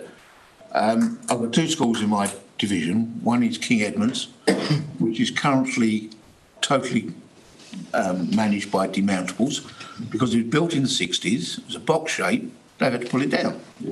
Yet I've got another school down in the town built in the 1800s. Totally fine. Yeah, yeah. There don't seem to be any longevity built into these new buildings. And a school like that has got to last a considerable length of time, not pull it down 20 years later. Architectural. Members, we've had a very comprehensive discussion on this. I think the one positive for me is that it does contain a huge amount of renewable and sustainable measures, which we've now beginning to see in the way of photovoltaic panels and air source heat pump. But I've picked up quite a lot of discontent on this. I would probably, I hate to defer things, but there is enough grounds here to go back to the applicant. I know that Sports England might want to have the case been heard and have final say on it. Whether there's a case to defer this and get the applicant to do a bit more work on this, because obviously, or I'll go to the vote, whichever you. Councillor Adwell. Can I, if you're proposing that, I'll second it, because we also want to find out who authorised those tree removals. Okay, so I think, can we list the reasons why we're deferring it? The main issue seems to be the removal of the trees. We then have the design. We then have the parking. Effect on heritage asset, Chairman? The proximity to the conservation area. Councillor Fleming. Could I just raise something else, Chair? Please do. I was a bit surprised on page 190 of the air source heat pump that it was going to be using radiators and ventilation, because I've been told that actually you have to have underfloor if you're using air source heat pump. No, you don't have to. Well, okay, underfloor heating is the best delivery mechanism for an air source heat pump. I'm not an expert, right, but people keep telling me that. So if that is in fact the case, then I would think that actually radiators and ventilation should not be used. That might be for the new extension. I very much doubt. The new extension I'm talking about. The new extension, okay. The new extension. Because the air source heat pump is proposed to be provided for the rest of the school as well, isn't it? No, just for the new. Just for the extension, okay. Ground source heat pump might be perfect. Richard. Yeah, Chairman, we're clearly going to get involved in non-planning matters about what happens inside of the not necessarily a planning matter. The issues around climate change are clearly a planning matter, and but the efficiency of the heating system within the school is not necessarily a planning matter. But we can perhaps. Could I just come back? I've raised it because it was in the report. It clearly said radiators and ventilation, so my attention was drawn to it. Just surprised that that's listed. Yeah. Yeah, I think that's to do with the sustainability and elements of the. Chairman, can I just jump in there, because obviously on the issues of deferment, obviously the trees have gone, and we can get further reason why that's happened. Don't forget, Chairman, I wrote an extensive paper and got internal agreement on use of the Essex Quality Review Panel, and approved via the Cabinet member that certain proposals should go to that Quality Review Panel. So there is an opportunity here if members chose to defer the application we could request, or absolutely. it goes to that quality review panel, because you probably appreciate there are lots of subjective views around design, and we've talked about this a lot, and comments around boxes, and it does get very subjective. And in some ways, what we shouldn't be doing is necessarily criticising the architectural merit of the scheme. Well, the policies are what they are. We have been to an urban design team, and they provided advice, and there have been various iterations of this scheme, and ultimately no objection from the experts that we have inside. But this scheme hasn't been to the quality review panel, and if members chose to defer the application, that could be a ground to defer it on, that there's an instruction that this application should go to that quality review panel and provide that independent advice back to the committee, rather than members get embroiled in I like it, I don't like it for various reasons. We have that independent view, and I think that might be helpful. It's quite sensible. Okay, so I'll propose that it is deferred. I've had seconded by Councillor Hardware. Rachel, do you want to summarise the grounds for deferment? So it's the removal of trees, the design, parking aspects, the impact on heritage. I think those were the main. I think those are the main points. And also to recommend it goes to the Essex Design panel for their comments to be repeated. I will be very happy to write to the applicant and make those points loud and clear. I will now go to the vote for deferment. All those in favour to defer the application, please show.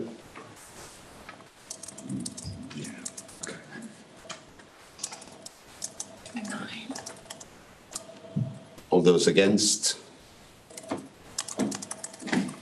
And any abstentions? No. There was a proposal to approve to go with the application, but there wasn't a seconder. I'll withdraw it. Yeah, okay, that's lovely. Okay, members, thank you very much. So it was a very useful debate, and there's a message to be sent to the applicant there. Thank you. We now go to application 5.1. We'll just give Rachel a couple of minutes and Tom to promise. Thank you very much.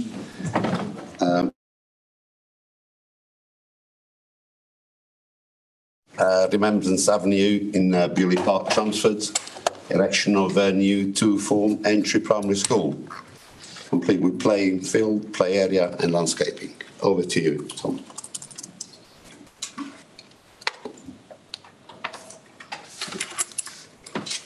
Thank you, Chairman, and good afternoon, members.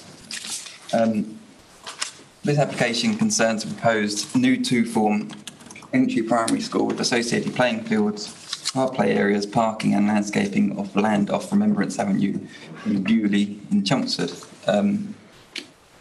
Just for a bit of context to start with, I'm sure most of you will be aware that Bewley forms a major element of Chelmsford's future housing and economic growth, forming part of the Chelmsford Garden community. The outline permission for this part of Bewley, the red line area on the screen, was granted by Chelmsford City Council and established the consent for a mixed-use residential development comprising up to 3,600 dwellings, commercial floor space, education and community provision, a North Chelmsford radial distributor road and Bewley rail station. The first phase of housing, Bewley Heath, which was to the south of the site, began construction in June 2014 with Bewley Park here. Bewley Park All Through School, which actually came before yourselves or this committee in 2017, taking its first pupil intake in September 2018. As part of the Section 106 accompanying the original outline permission issued by Chelmsford, a second primary school site was secured, and that's this area here. And that site was secured in context of projected pupil, primary pupil need as the residential development evolved through Bewley. The site is located in phase 3 of Bewley and will eventually, as construction works continue, be enveloped by housing to the west and east. The site fronts onto Remembrance Avenue, which is a bus route and will connect to the RDR by roundabouts to the northeast and northwest. On the western boundary of the site is another road, New Hall Way, which, as the name suggests, provides a northern access into New Hall. This road also provides the primary access into the school site, which has already been constructed through the parameters of the Section 106 issued by Chelmsford City Council. The report before you provides some further commentary on the immediate residential context, which will likely follow, and I think that's on pages 150 to 151. Essex School Educational Organisational Service have been monitoring demand for school places in the area and have made the decision to attempt to bring forward this site now, as projections indicate a need for an additional reception intake in September 2024. The school would then increase year on year with an intake every year. Initial proposals were submitted for the site last year as part of a comprehensive pre-application discussions with ourselves and consultees, and this included a presentation to the Essex Quality Review Panel at that point. Before moving on to the actual proposals, just to give members a visual appreciation of the site as it currently sits today. And this is taken looking east on Remembrance Avenue at the junction with New Hall Way. The school site is directly in the forefront of that picture, and you can almost see the entirety of the site. You have Zone V of Bewley in the background, and then you can just make out some floodlights associated with New Hall School, so would be to the south of the site. These photos are on New Hall Way and show the vehicular entrance into the school site, and also at the end of the road on the picture on the left, you can see where the road goes down into to access New Hall School.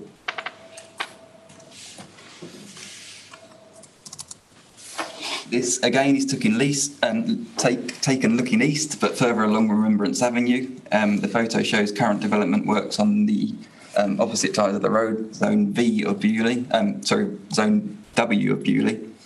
The photo also shows the location of the bus stop on Remembrance Avenue, which would be in front of the proposed school entrance, and one of the lay-bys which also exists. This is another view from sort of looking at the same point but on the opposite side of the road. You can see the aforementioned lay-by, the bus stop, and then there's another lay-by where what appears to be a road sweeper is currently parked. This slide contains 3 photographs. The top image is taken looking south towards the eastern corner of the site, and the bottom 2 images are taken on the path which runs between the school eastern boundary, Remembrance Avenue, and footpath 14, which runs along the south of the boundary between the school and New Hall.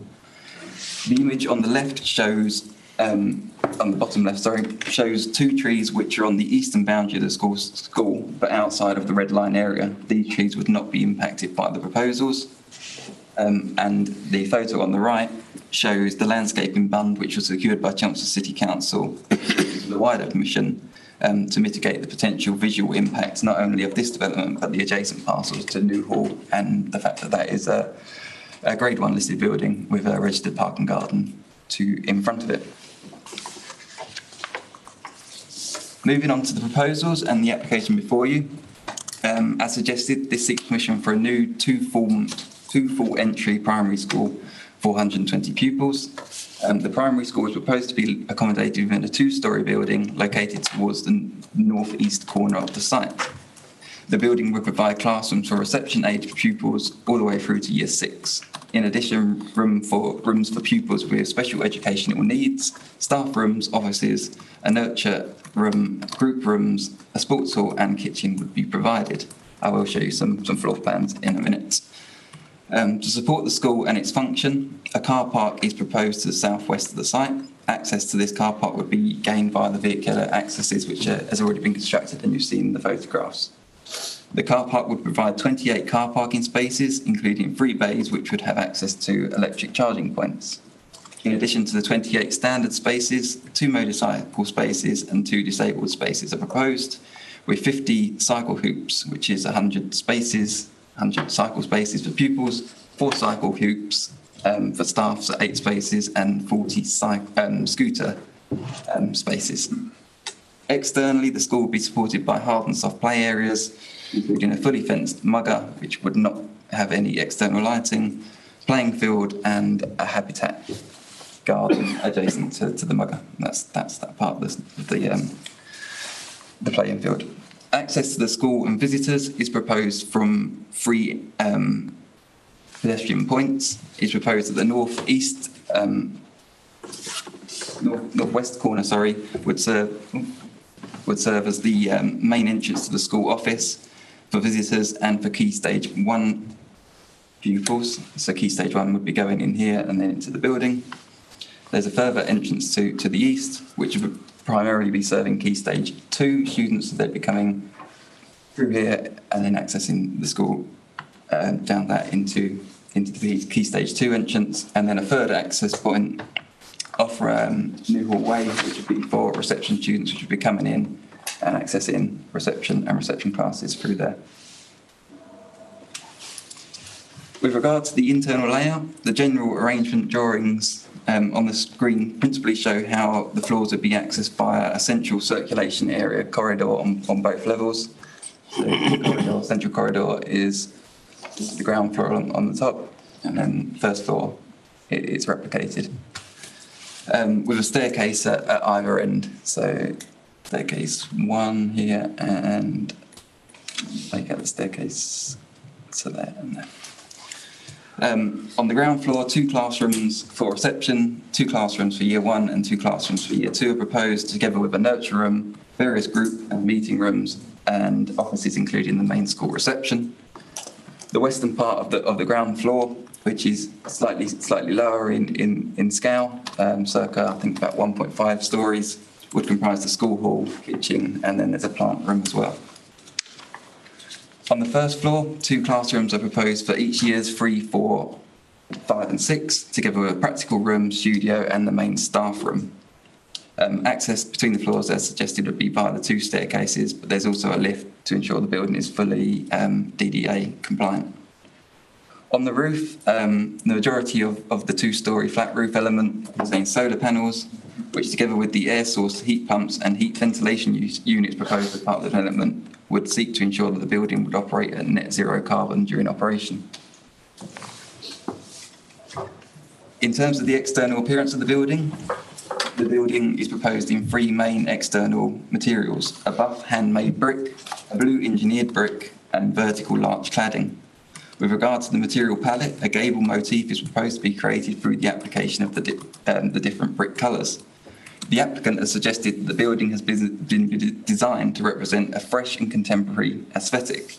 In terms of the blue brick motif, the applicant has suggested that this adds interest to the facade and is suitable for a primary school environment. The playfulness of the motif creates a standout architecture style for the primary school within the context of the Bewley development. The applicant has sought to confirm the exact specification of the bricks proposed as part of this application, stock photos of which are shown on the screen before you. The applicant has also provided photos of other buildings where handmade and engineered bricks have been paired together to aid understanding of the proposed transition, and submitted detail setting out the drawing, the details setting out drawing as how the proposed 45-degree angle of the motif would be achieved through a typical stretcher bond brick application. Just with some proposed visuals of the development on the screen, I'll give members a quick summary of the consultation responses which have been received. Members will note from the representation section of the report that we've received 2 letters of representation. One of these was relatively generic, simply seeking to ensure that sufficient parking was secured as part of the development, with the other slightly more detailed and raising questions about drainage, which was subsequently resolved during the course of determination. In terms of statutory consultees, I'm pleased to say that no consultee has sought to object to the development in principle. The reason, however, the application has been presented to them is that Chelmsford City Council's response was worded as a no objection subject to a number of changes or amendments being secured. As detailed in the report, Chelmsford requested higher quality cycle stores, that the height of the boundary fencing be reduced and removed in some places, and that a sample panel for the external materials be secured by way of condition before these are agreed. Could you repeat that last bit? So Chelmsford requested a sample panel of the materials to be submitted before they're agreed as part of the plan application. Thank you. As detailed, taking each of these comments in turn, the Highway Authority has raised no objection to the specification of the cycle stores. It is accepted that the cycle stores proposed are modular and functional. However, they would provide adequate weather protection for cycles stored. The view expressed by Chelmsford that better or higher quality provision should be secured has not been taken forward. For the avoidance of doubt, this is not on the basis that it's considered that higher quality stores would not improve the development, but it's on the basis that the stores proposed are not considered fundamentally unacceptable. With regard to the boundary fence, a 2.4 metre fence is proposed around the entire boundary of the school site, with the exception of a section in the northwest corner where the building would act as a secure line. Chelmsford consider the 2.4 metre fencing unacceptable and have requested this be reduced to 1.8 metres. The applicant has confirmed that the proposed 2.4 metre fencing is to conform with the Department for Education specifications. It is accepted within the appraisal before you that the balance needs to be struck between the street scene impact and the need for safeguarding. However, this is an allocated site for an educational establishment. It is considered that therefore seeking to restrict or limit delivery of such an establishment to DFE standards or specifications would seem slightly counterintuitive. This request has as such not been carried forward as part of this recommendation either. In terms of the fencing to be removed, if you refer to the drawing extract on page 160 of the agenda, it is accepted that if the fencing proposed directly in front of the school was to be removed, the public realm would feel less constrained and less cluttered. However, the reason for this fencing is that there is a fire escape door within the school hall, which would otherwise open out onto the road if the fencing was not there. The applicant did review moving the fire escape, however, this was not possible. It is acknowledged that the fencing does, to some degree, detract from what would otherwise be a clean frontage, but noting the fencing is set back from the street, it is not considered that this alone would be a feature which would warrant a refusal. Lastly, with regard to the material samples, officers are content with the information which has been submitted and do not consider a sample condition necessary. If members were so minded, such a condition could nevertheless be added to the recommendation.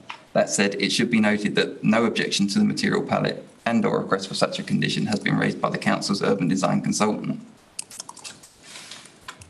Overall, it is considered that there is clear policy support within the National Planning Policy Framework for improved or new educational facilities to cater to existing or identified demand, as is the case here. The provision for a primary school on this site has previously been established through the wider outline permission for Bewley, and an assessment of the proposed development has failed to identify any significant impacts or overriding concerns. A justification for the proposed school layout and the material palette has been advanced, and whilst it is acknowledged that there are some reservations from consultees, it is considered that overall the development would complement the local area. Subject to the imposition of appropriate conditions, the proposals are accordingly considered policy compliant and representative of sustainable development, and it's recommended favourably to members. Thanks very much indeed, Tom, for your presentation. We have a speaker, Mr. Michael Ward, which I believe is with us. Mr. Ward, if you'd like to make your way to the desk in front of you.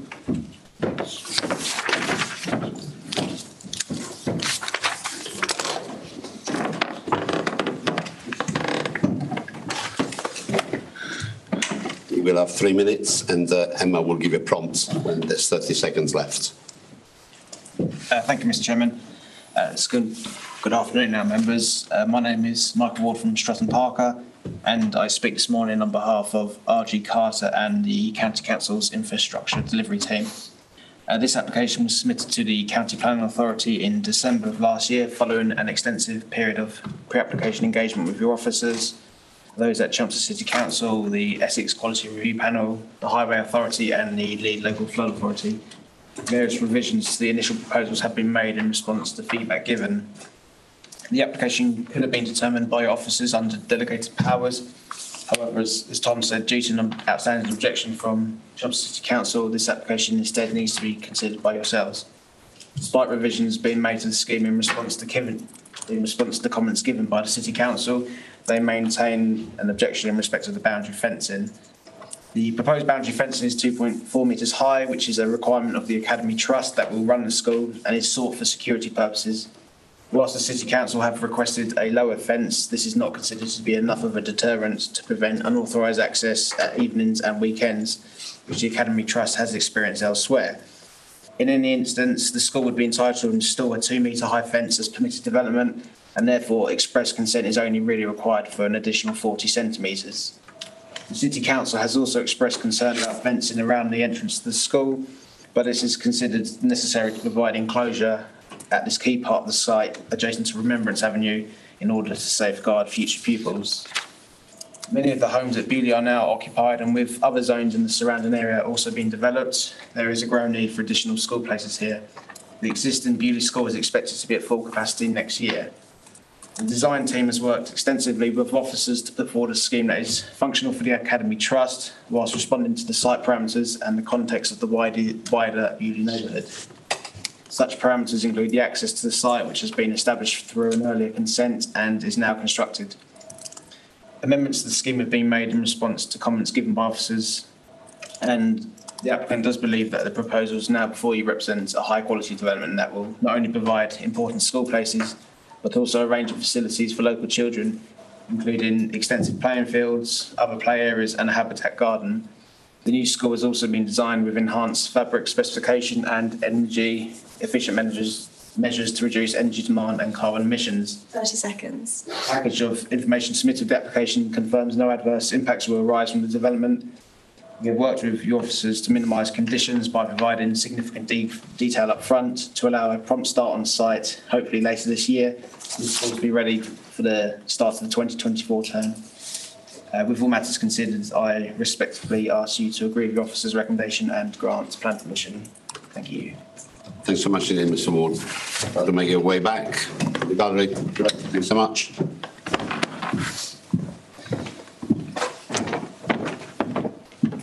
I go to members. I got Councillor Steptoe first, and then Councillor Harris. Thank you, Chairman. I'm not quite sure where to start on this.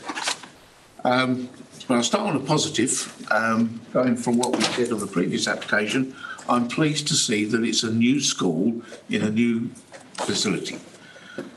But it looks to me like a box with camouflage. It reminds me of a battleship, the way it would be camouflaged.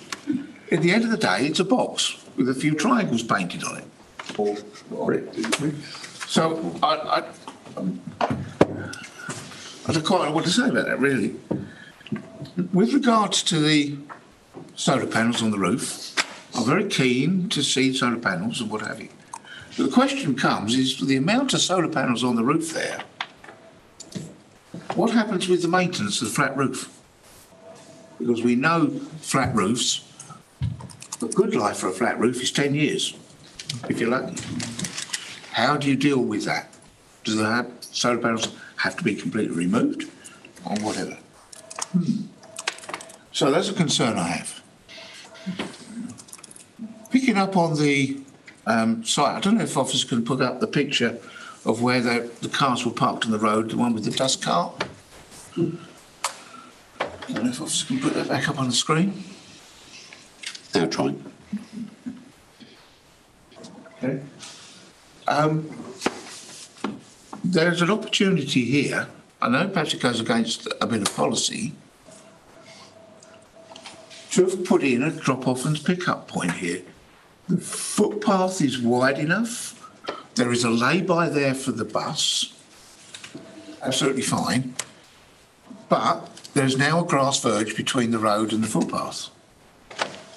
Pupils are going to get dropped off in the road, walk straight across the nice muddy footpath of grass verge onto the footpath. Why was not any thought given to extend that lay-by to be created by a drop-off and pick-up point? It just seems common sense to me. I don't understand why. So there are my concerns at this particular stage, Chairman. I'll leave it at there, but I may want to come back a little bit later. Okay, thank you. Tom, do you want to address those three issues? I'll start with the box and come back.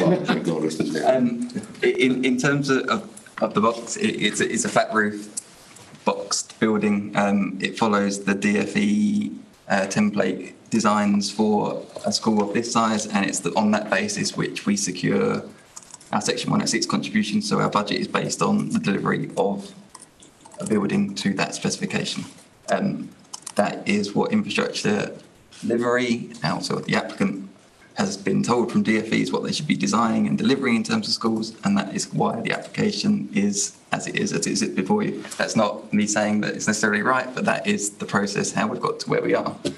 In terms of the lay-by in front of the school site and it representing the drop-off, during the course of determination, probably contrary to what has been said during this meeting, as officers, we've actually been seeking to get rid of those lay-bys or introduce restrictions on that, on the fact that the policy position that we are seeking to deliver is that no one should be coming to school, shouldn't be driving to school, so therefore we shouldn't be encouraging it. And we've got effectively 2 lay-bys which allow 1 hour parking immediately in front of the school.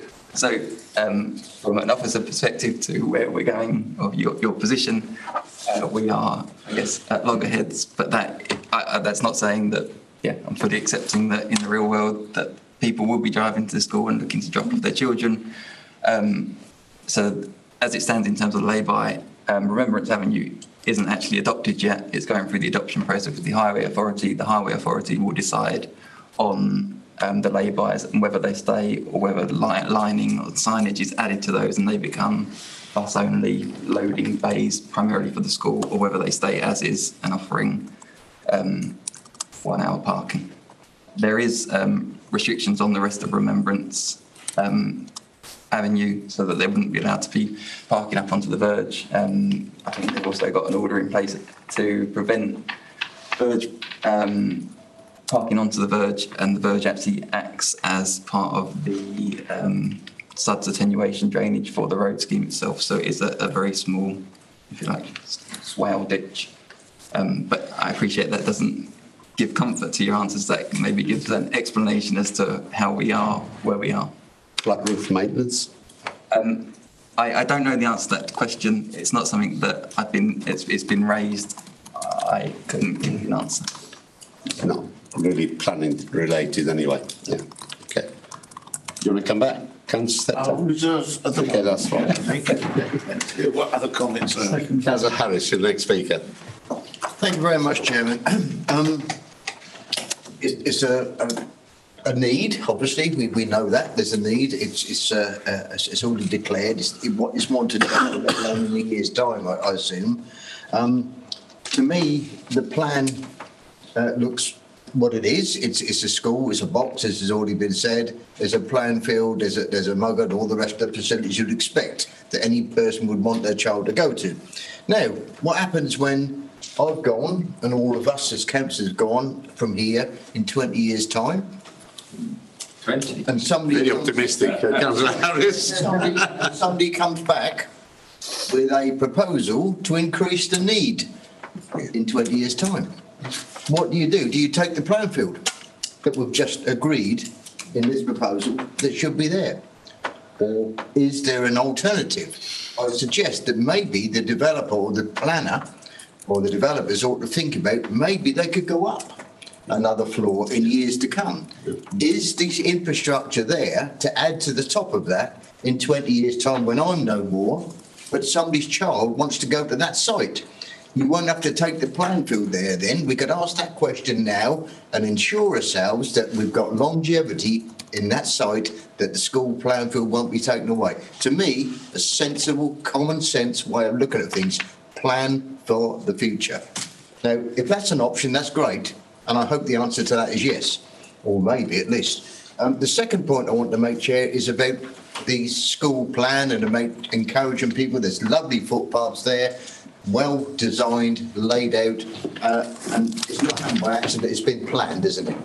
So lighting on footpaths is what I raised, Chairman. It is not something that we can perhaps legislate here because it's not in the planning authority, but I'd like to think about maybe the local highways plan could think about that, making sure there's enough lighting on footpaths. You showed a couple of footpaths off off-road there that children may take that route to school, but they certainly won't take that route to school at 8:30 on a dark December morning or 3:30 on a dark December afternoon. If we could think about just tagging on an idea about, again, making sure that we minimise the need to go by car by having street lighting on footpaths. Solar ones maybe for climate change, etc., to make sure that, you know, they are self-sufficient and we don't provide electricity for them, that'd be great. But that's something that I think those two things would make me more amenable to supporting this, and I'll be voting yes anyway, Chair. Charles, thank you very much indeed. Tom, do you want to address the foundations? Are they, I believe the foundation now have a standard that you can add the floor above. Having been involved in the house extension myself, I think we're told that we could. But the solar lighting of path is very, very relevant. One of my parish councillors picking up the cost of lighting a footpath to encourage people to come to work. Tom. Thank you, Chairman. Councillor Harris, in terms of the expansion, it is something which has actually been considered by the applicant. They are projecting that this will need to be a free FE school in the future. And the area that has been identified is the bit to the east of the existing school.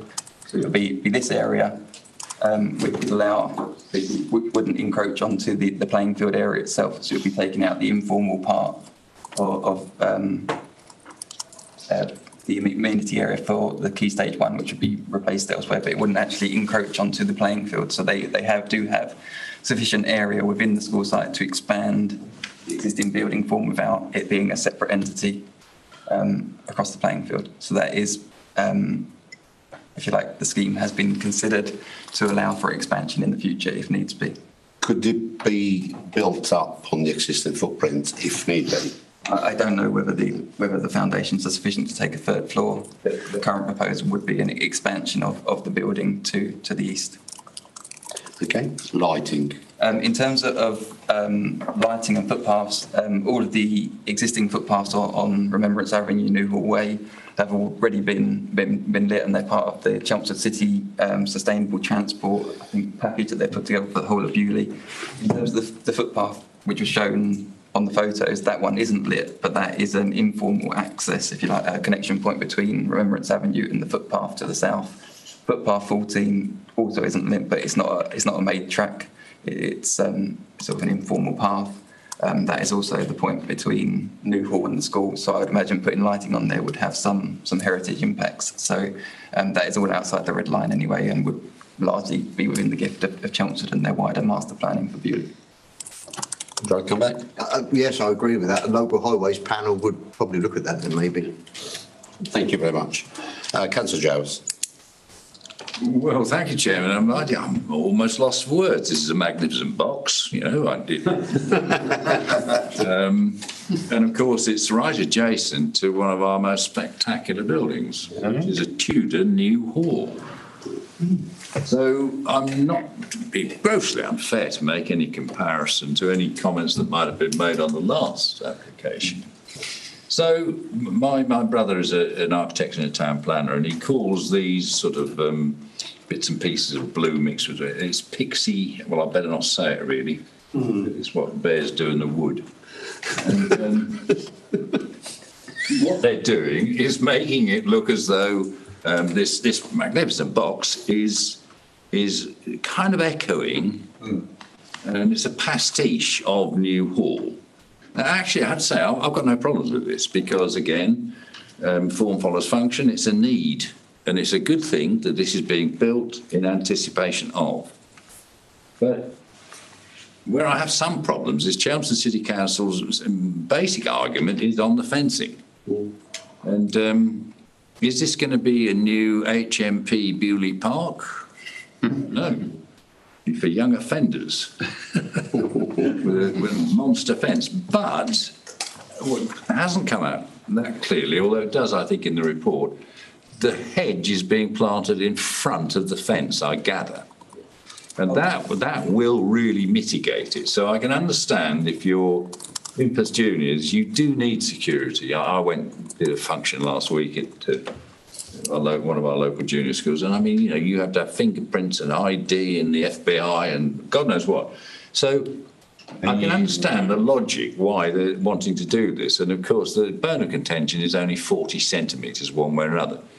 If a reasonable hedge, as is proposed, is put in and it grows and is allowed to grow to 2.4 metres, you actually won't see the fence. So I'm a little surprised at CCC, at Chelmsford City Council's strong objection to it. So overall, yeah, I think it's good. It's the modern design scheme. I would have loved to see gables and turrets and barley corn chimneys and, you know, wainscoting and God knows what else. But be real. This is what function produces for us. We want a good, efficient school. The kids are not going there to do a 7-year course in architecture. They're going to get an education. And if that is produced and made by this, you know, the older I get, the more I realise that I'm not that concerned. I'd love to see a sloping ridge on it of some kind. Yes. It would have looked great. But it comes to an element of money. We are funding this. And if it does the job, and it looks moderate, I can't say I'm massively impressed with this sort of so-called copy of New Hall. I have no problems with it. But I just find it slightly bizarre that we're now taking one instance of very much alongside classic Tudor building, and yet just a few miles to the east, well, we didn't. So I'm now going to propose that we accept this. I was just about to ask you that, Councillor Giles. Thank you very much. Thank you. So the application has been proposed.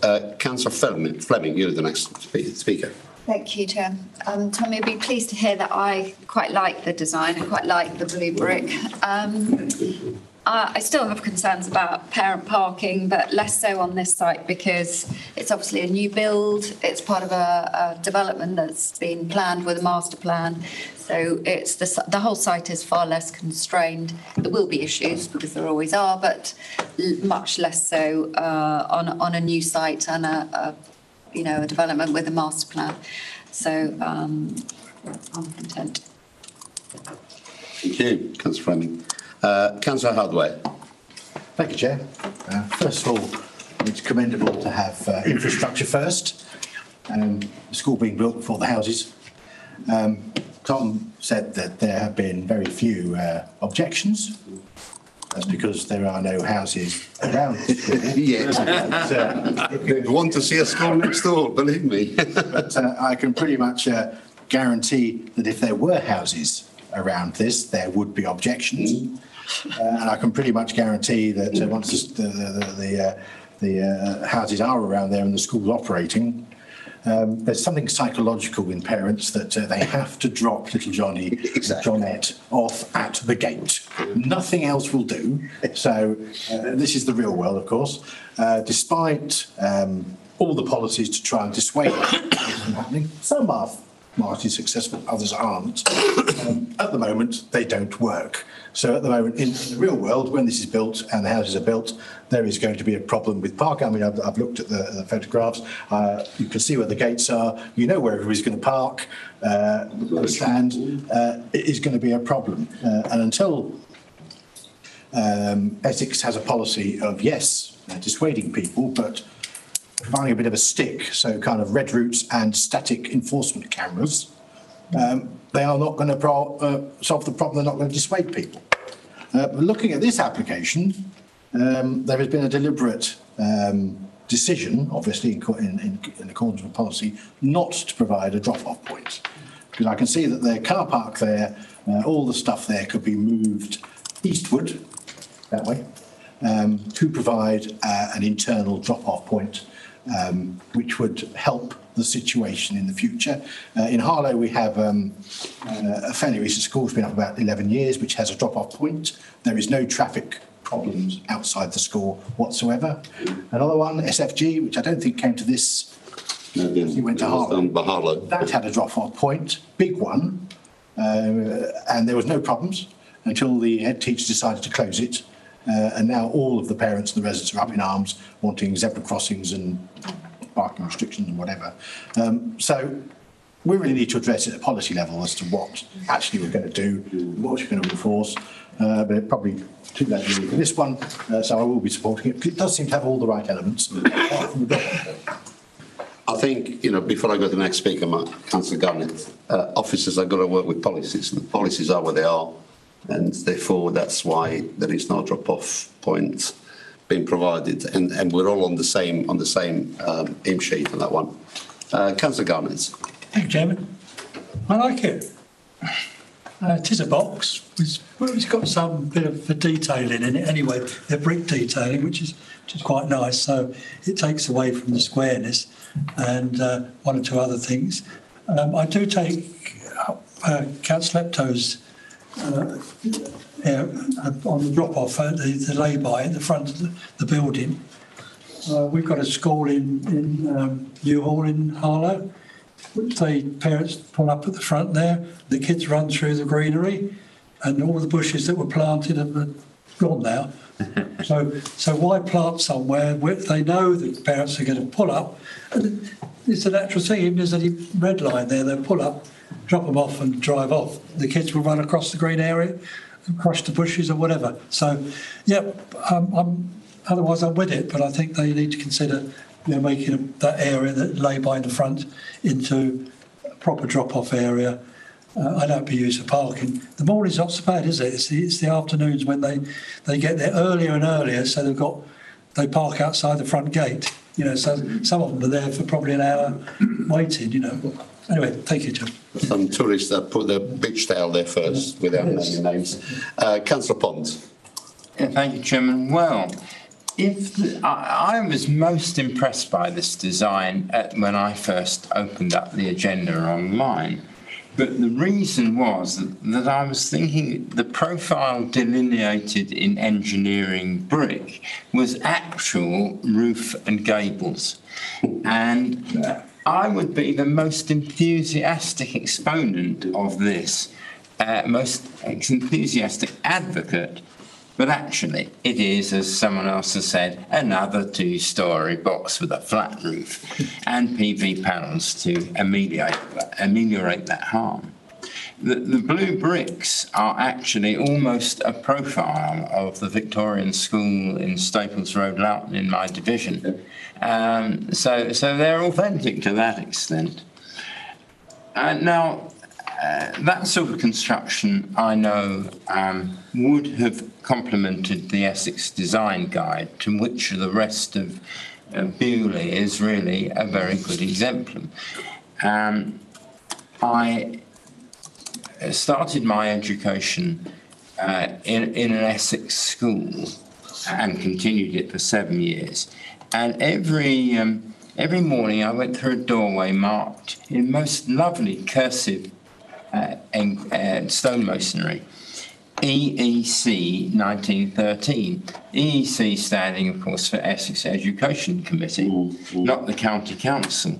And that school was equipped with cupolas, gables, turrets, and all the other things that John has mentioned. Now, I think we have gone far too far along the line of plainness. And in particular in this area, because the whole ethos of Bewley is Essex Design Guide, varied architectural and domestic styles. But somebody mentioned that we are having to compare this with the Grade 1 listed Newhall Convent, which is adjacent. And, I don't suggest we construct a pastiche in Newhall, but we do have to have some regard. How far, I don't know whether the officers can tell, because I can't tell from the papers, how far this construction is likely to be from Newhall. I know it's not immediately adjacent. Tom, do you just want to pick that up first before Councillor Pond carries on? I'll just get a measurement for you. Yeah, okay. Well, I'll just say while you're looking it up, this is Grade 1 listed. There are very few Grade 1 listed buildings, especially secular buildings, in Essex. So we do have to have some regard to the surroundings of this site. Fencing, I do not think is a real problem. I don't think Chelmsford have too much worry on that. If they need to plant in front or behind it a good deal of quickset or holly, that they will soon get their landscaping. But we could include a condition, if it's not implicit in the planning application, how that's to be done. So on the whole, Mr. Chairman, although I have had several animadversions to this design, I can't see how we can get away without consenting it. But to my mind, it's a pretty poor imitation of what Essex were doing 110 years ago, E.C. 1913. That's why I've always been such an enthusiastic proponent of the European Community. I'll have to say that when I first looked at the design, I honestly thought it was gables there, but sadly when I read on engineer bricks. It's what the architects call a trompe l'oeil. Absolutely. Deceive the eye. Tom, did you find the information? How far is the one? There's probably about 200 metres from the southern boundary of the school playing field to New Hall, the actual building, and then 300 metres to where the new building will be. That distance, another 100 metres between. Okay. And I would just sort of add that Chelmsford, as part of the wider master plan, have looked at New Hall and the engineered bund, which is a 12-metre standoff between the southern bit and then the school site, is what Chelmsford have come forward and said that this should allow the school site to come forward in an appropriate manner without necessarily having to have too much consideration to the impact to New Hall itself. Thank you for that. Councillor Steptoe. Yes, thank you, Chairman. Despite some of my reservations, I don't think anybody has, but I'd be happy to second to take on Councillor Giles' proposal. Picking up on Councillor Giles' one point there, various things, perhaps some pargeting on the building might be of I thought. Pargeting on a box. Well, yeah. Just a thought. I think once the landscaping is the trees have grown in, I think it will start to blend into the background a little bit more. The pictures do show a number of trees in place. I'd perhaps like to see a little bit more than that, but perhaps that's something that the pupils themselves may encourage. But no, I'm pleased to see that it is a new school on a new site, but still have one or two reservations. Not always that luxury position that the council find themselves in. I think you've seconded. I don't have any other speakers. Councillor Aspinall, sorry. I did indicate issues. I like the camouflage box, so I think that's a good description. And why can't we camouflage our boxes in the future? It's an effort that's been made. It's not one that I would readily accept, but there is a need, obviously, that's been established. And two things. One, the grass verge out front, could we consider, probably not a planning consideration, grasscrete instead of just grass? It would do the same thing of draining off, but it would preserve rather than have in a couple of months after opening just a load of mud there where people have bumped up the curbs. Also, is it possible to condition, taking Councillor Harris's point, the foundations will take an extra storey or two above for future expansion rather than take up land, not rather than, but in addition to, because this school's going to need more and more places in the future. It will do. Yeah. Or we're going to build more. And lastly, with Councillor Giles' remark about its cost, we're building this and it's going to cost. Well, my primary school in Doddinghurst was pre-Victorian and it had a slate roof. And to my knowledge, that's still there, may have been adjusted over the years, but hasn't been replaced. But our flat roofs have got to be replaced 10 years or just under. And the So putting up a pitch roof may be cost effective going forward.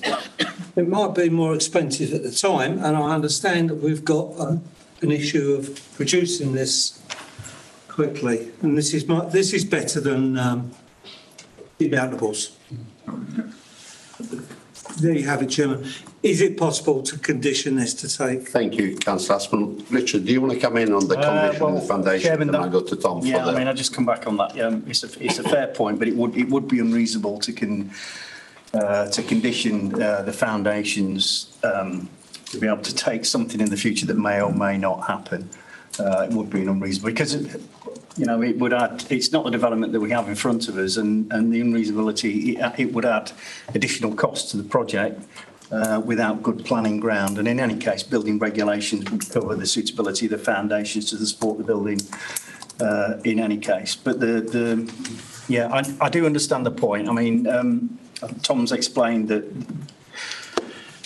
It got me thinking about what happened quite a few years ago is we didn't get sufficient land from developers to cater for potential site increase in the future. So that actually forced, where we got confined sites, it forced to look at two-storey development to take additional pupils and that need. And often a two-storey development may not be appropriate within that site. But that was the only option. But now we're dealing with this much better, I think, as an authority and actually securing larger areas of land to look at then potential expansion without necessarily the need to construct on a two-storey, which is what Tom's talked about for this particular development. So a condition wouldn't be appropriate, requiring additional foundations for something that may not happen in the future. So there's already an understanding, as you explained, Tom, that it's been identified next to the building will be set aside for a third form ambition. So I think the 10-year plan, I think at the end of the 10 years, it's potentially identifying a need for additional full form of entry in this group area. And this site is potentially got the ability to cater for that. And as part of the early works or the brief that's went out from infrastructure delivery, it's designing the layout to cater for that going forward. That's good, Chairman, because that coincides with re-roofing it. A couple of gables on top. You want to pick up on the fake grass thing? So when we bought our last house, last year we had the best grass of the neighbourhood because a section that was done in fake grass. Do you want to pick that up? The grass verges in front of the school site are actually outside the red line boundary, so they will become the adopted highway. So it'll be within the highway authority's gift to decide how they treat and maintain. Don't put the question, Chairman. Okay, I don't have any other speakers. It's been moved and seconded. I will now go to the vote. All those in favour, please show.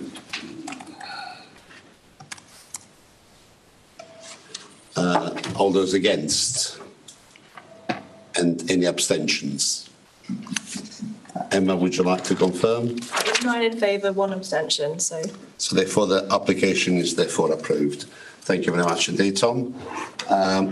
We'll now move on to agenda item 6, which is information items. But with 6.1, Hollow Lane in Chelmsford, there is a decision item on that one, which is in the hands of Mr. Sean Long. Over to you, Sean. Thank you, Chairman. Good afternoon, councillors. I'll just give you a quick summary. Obviously, hope you had a chance to already have a look at the report. So in 2019, the area land is showing the land there off of Hollow Lane. We were notified of importation, depositing, storing and spreading of waste. Initially, we were working in conjunction with the Environment Agency, but following further importation, the County Planning Authority considered it expedient to serve a temporary stop notice in November 19. Further material was imported during the 28-day period, and therefore we tried to establish land ownership. The PCM was issued an individual who claimed ownership of the land, noting that the land was unregistered on the land registry. I'll just show you. That's just an aerial shot there of the land concerned as well.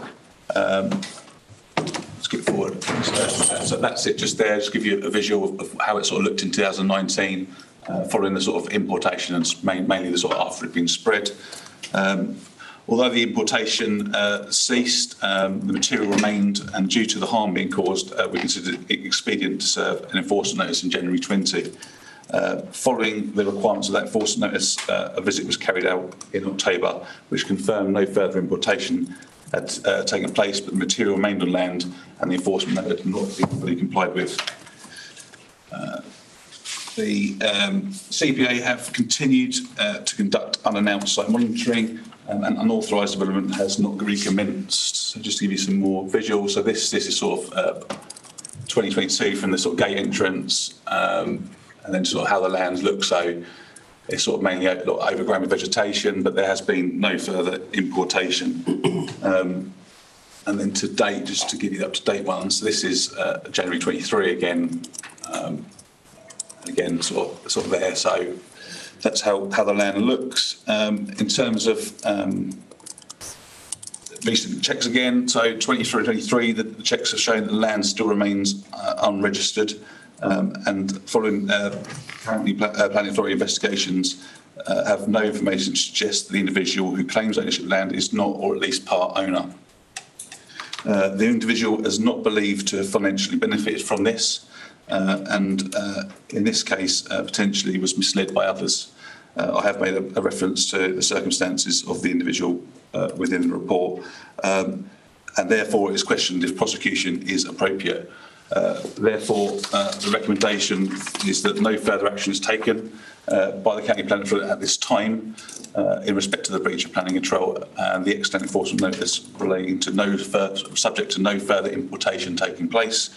The enforcement notice will remain on the land, and subject to the land being sold or formally registered to a landowner, the CPA will work proactively towards compliance with the notice.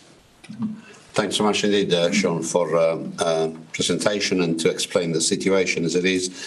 Just before I go to members, one question is, if the land gets sold with the enforcement notice on it, do the County Council get automatic notification, or how does that work? How do you become, how do you find out whether it's been sold?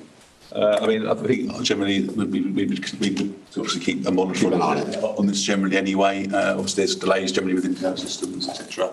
But we will be keeping an eye on this and going forward. Yeah, sorry, what usually happens is obviously a solicitor that would do a land search for a prospective buyer. That solicitor may approach ourselves as the planning authority and ask for some further information in respect to the enforcement notice. That doesn't happen. We've had buyers come forward as well to ask what our position would be in terms of enforcing that notice if they purchase the land, and then we can enter a negotiation, probably bring the case back to committee and look for a resolution to move forward. Okay, members, I've got Councillor Steptoe and Councillor Fenman. Just picking up on the officer's point there, yes, solicitors don't always ask the right questions when they're doing searches, come across that quite frequently. Is it possible to register with the land register that we have an interest in it, so when it does come up, it flags it up? Somebody, Sean? Yeah, not necessarily with the land registry, because that will go on. That goes on the deeds. We don't do that. But we have under planning law, we have to put enforcement notices that we served on what you call the planning register.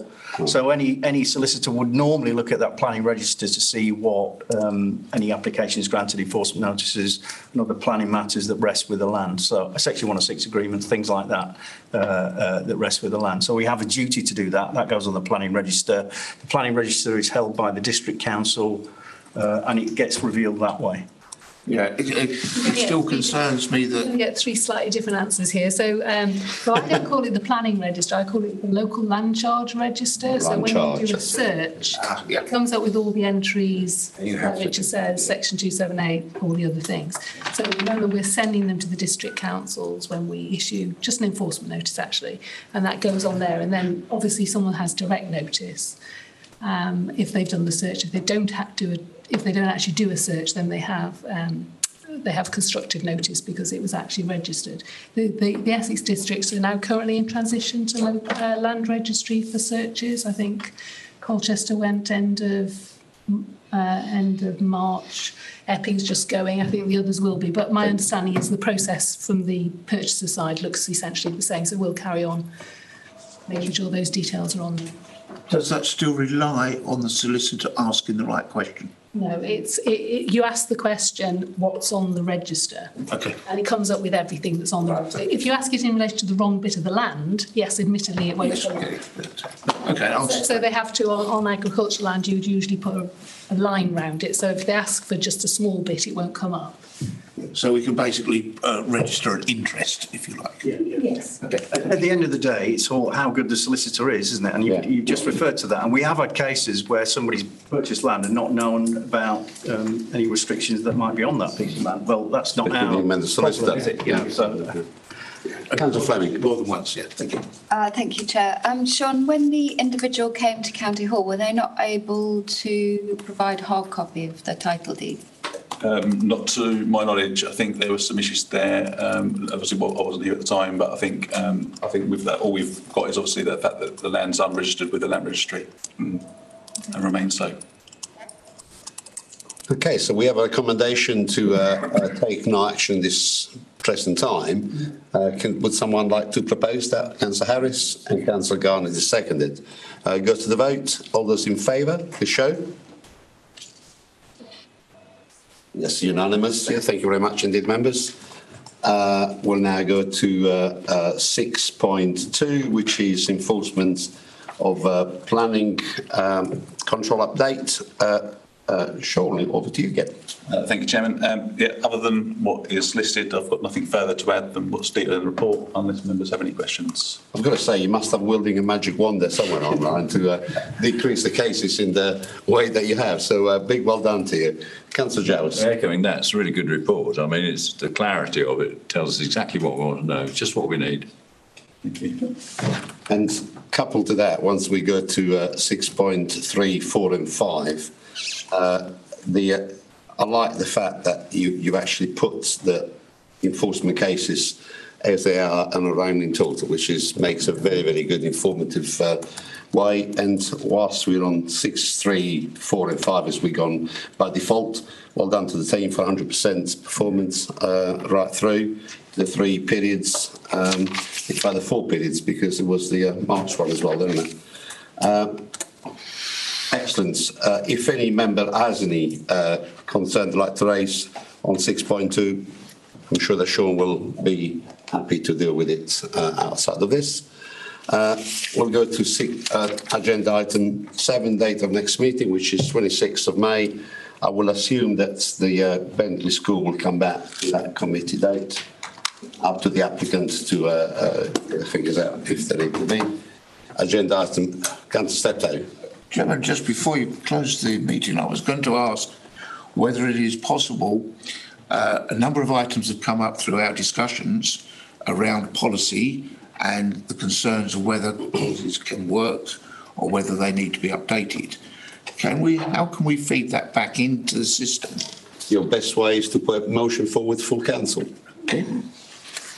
And I believe backbencher committee. That's another avenue. I wondered whether there is a process for this committee to put back suggestions into the process. Well, I think the formal way to do that is to get administration on board first and foremost, really.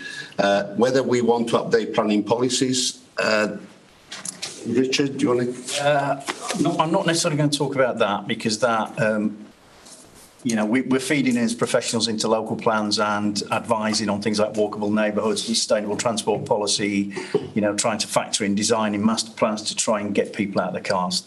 That's the position. I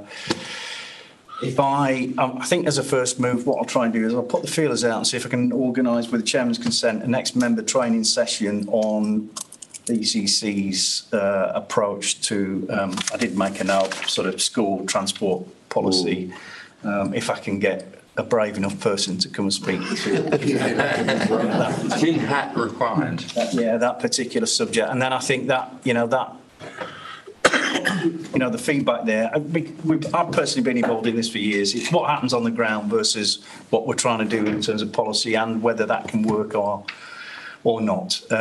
And it is extremely difficult, isn't it? We need to get people out of their cars driving, 200 yards down the road to drop their children off when... Councillor Wagland could come and educate us. Yeah. So if I put the feelers out for the next training session and see if we can get somebody to come and talk to you about that might be very helpful. I think we must also be very aware that this committee is the only quasi-judicial committee the council has, and therefore we're constrained or we cannot do, and we're regulated by policy, which is then must be reflected in either in NPPF or in the local plan. Now, the one thing that most districts have is a local plan committee, which could introduce policy.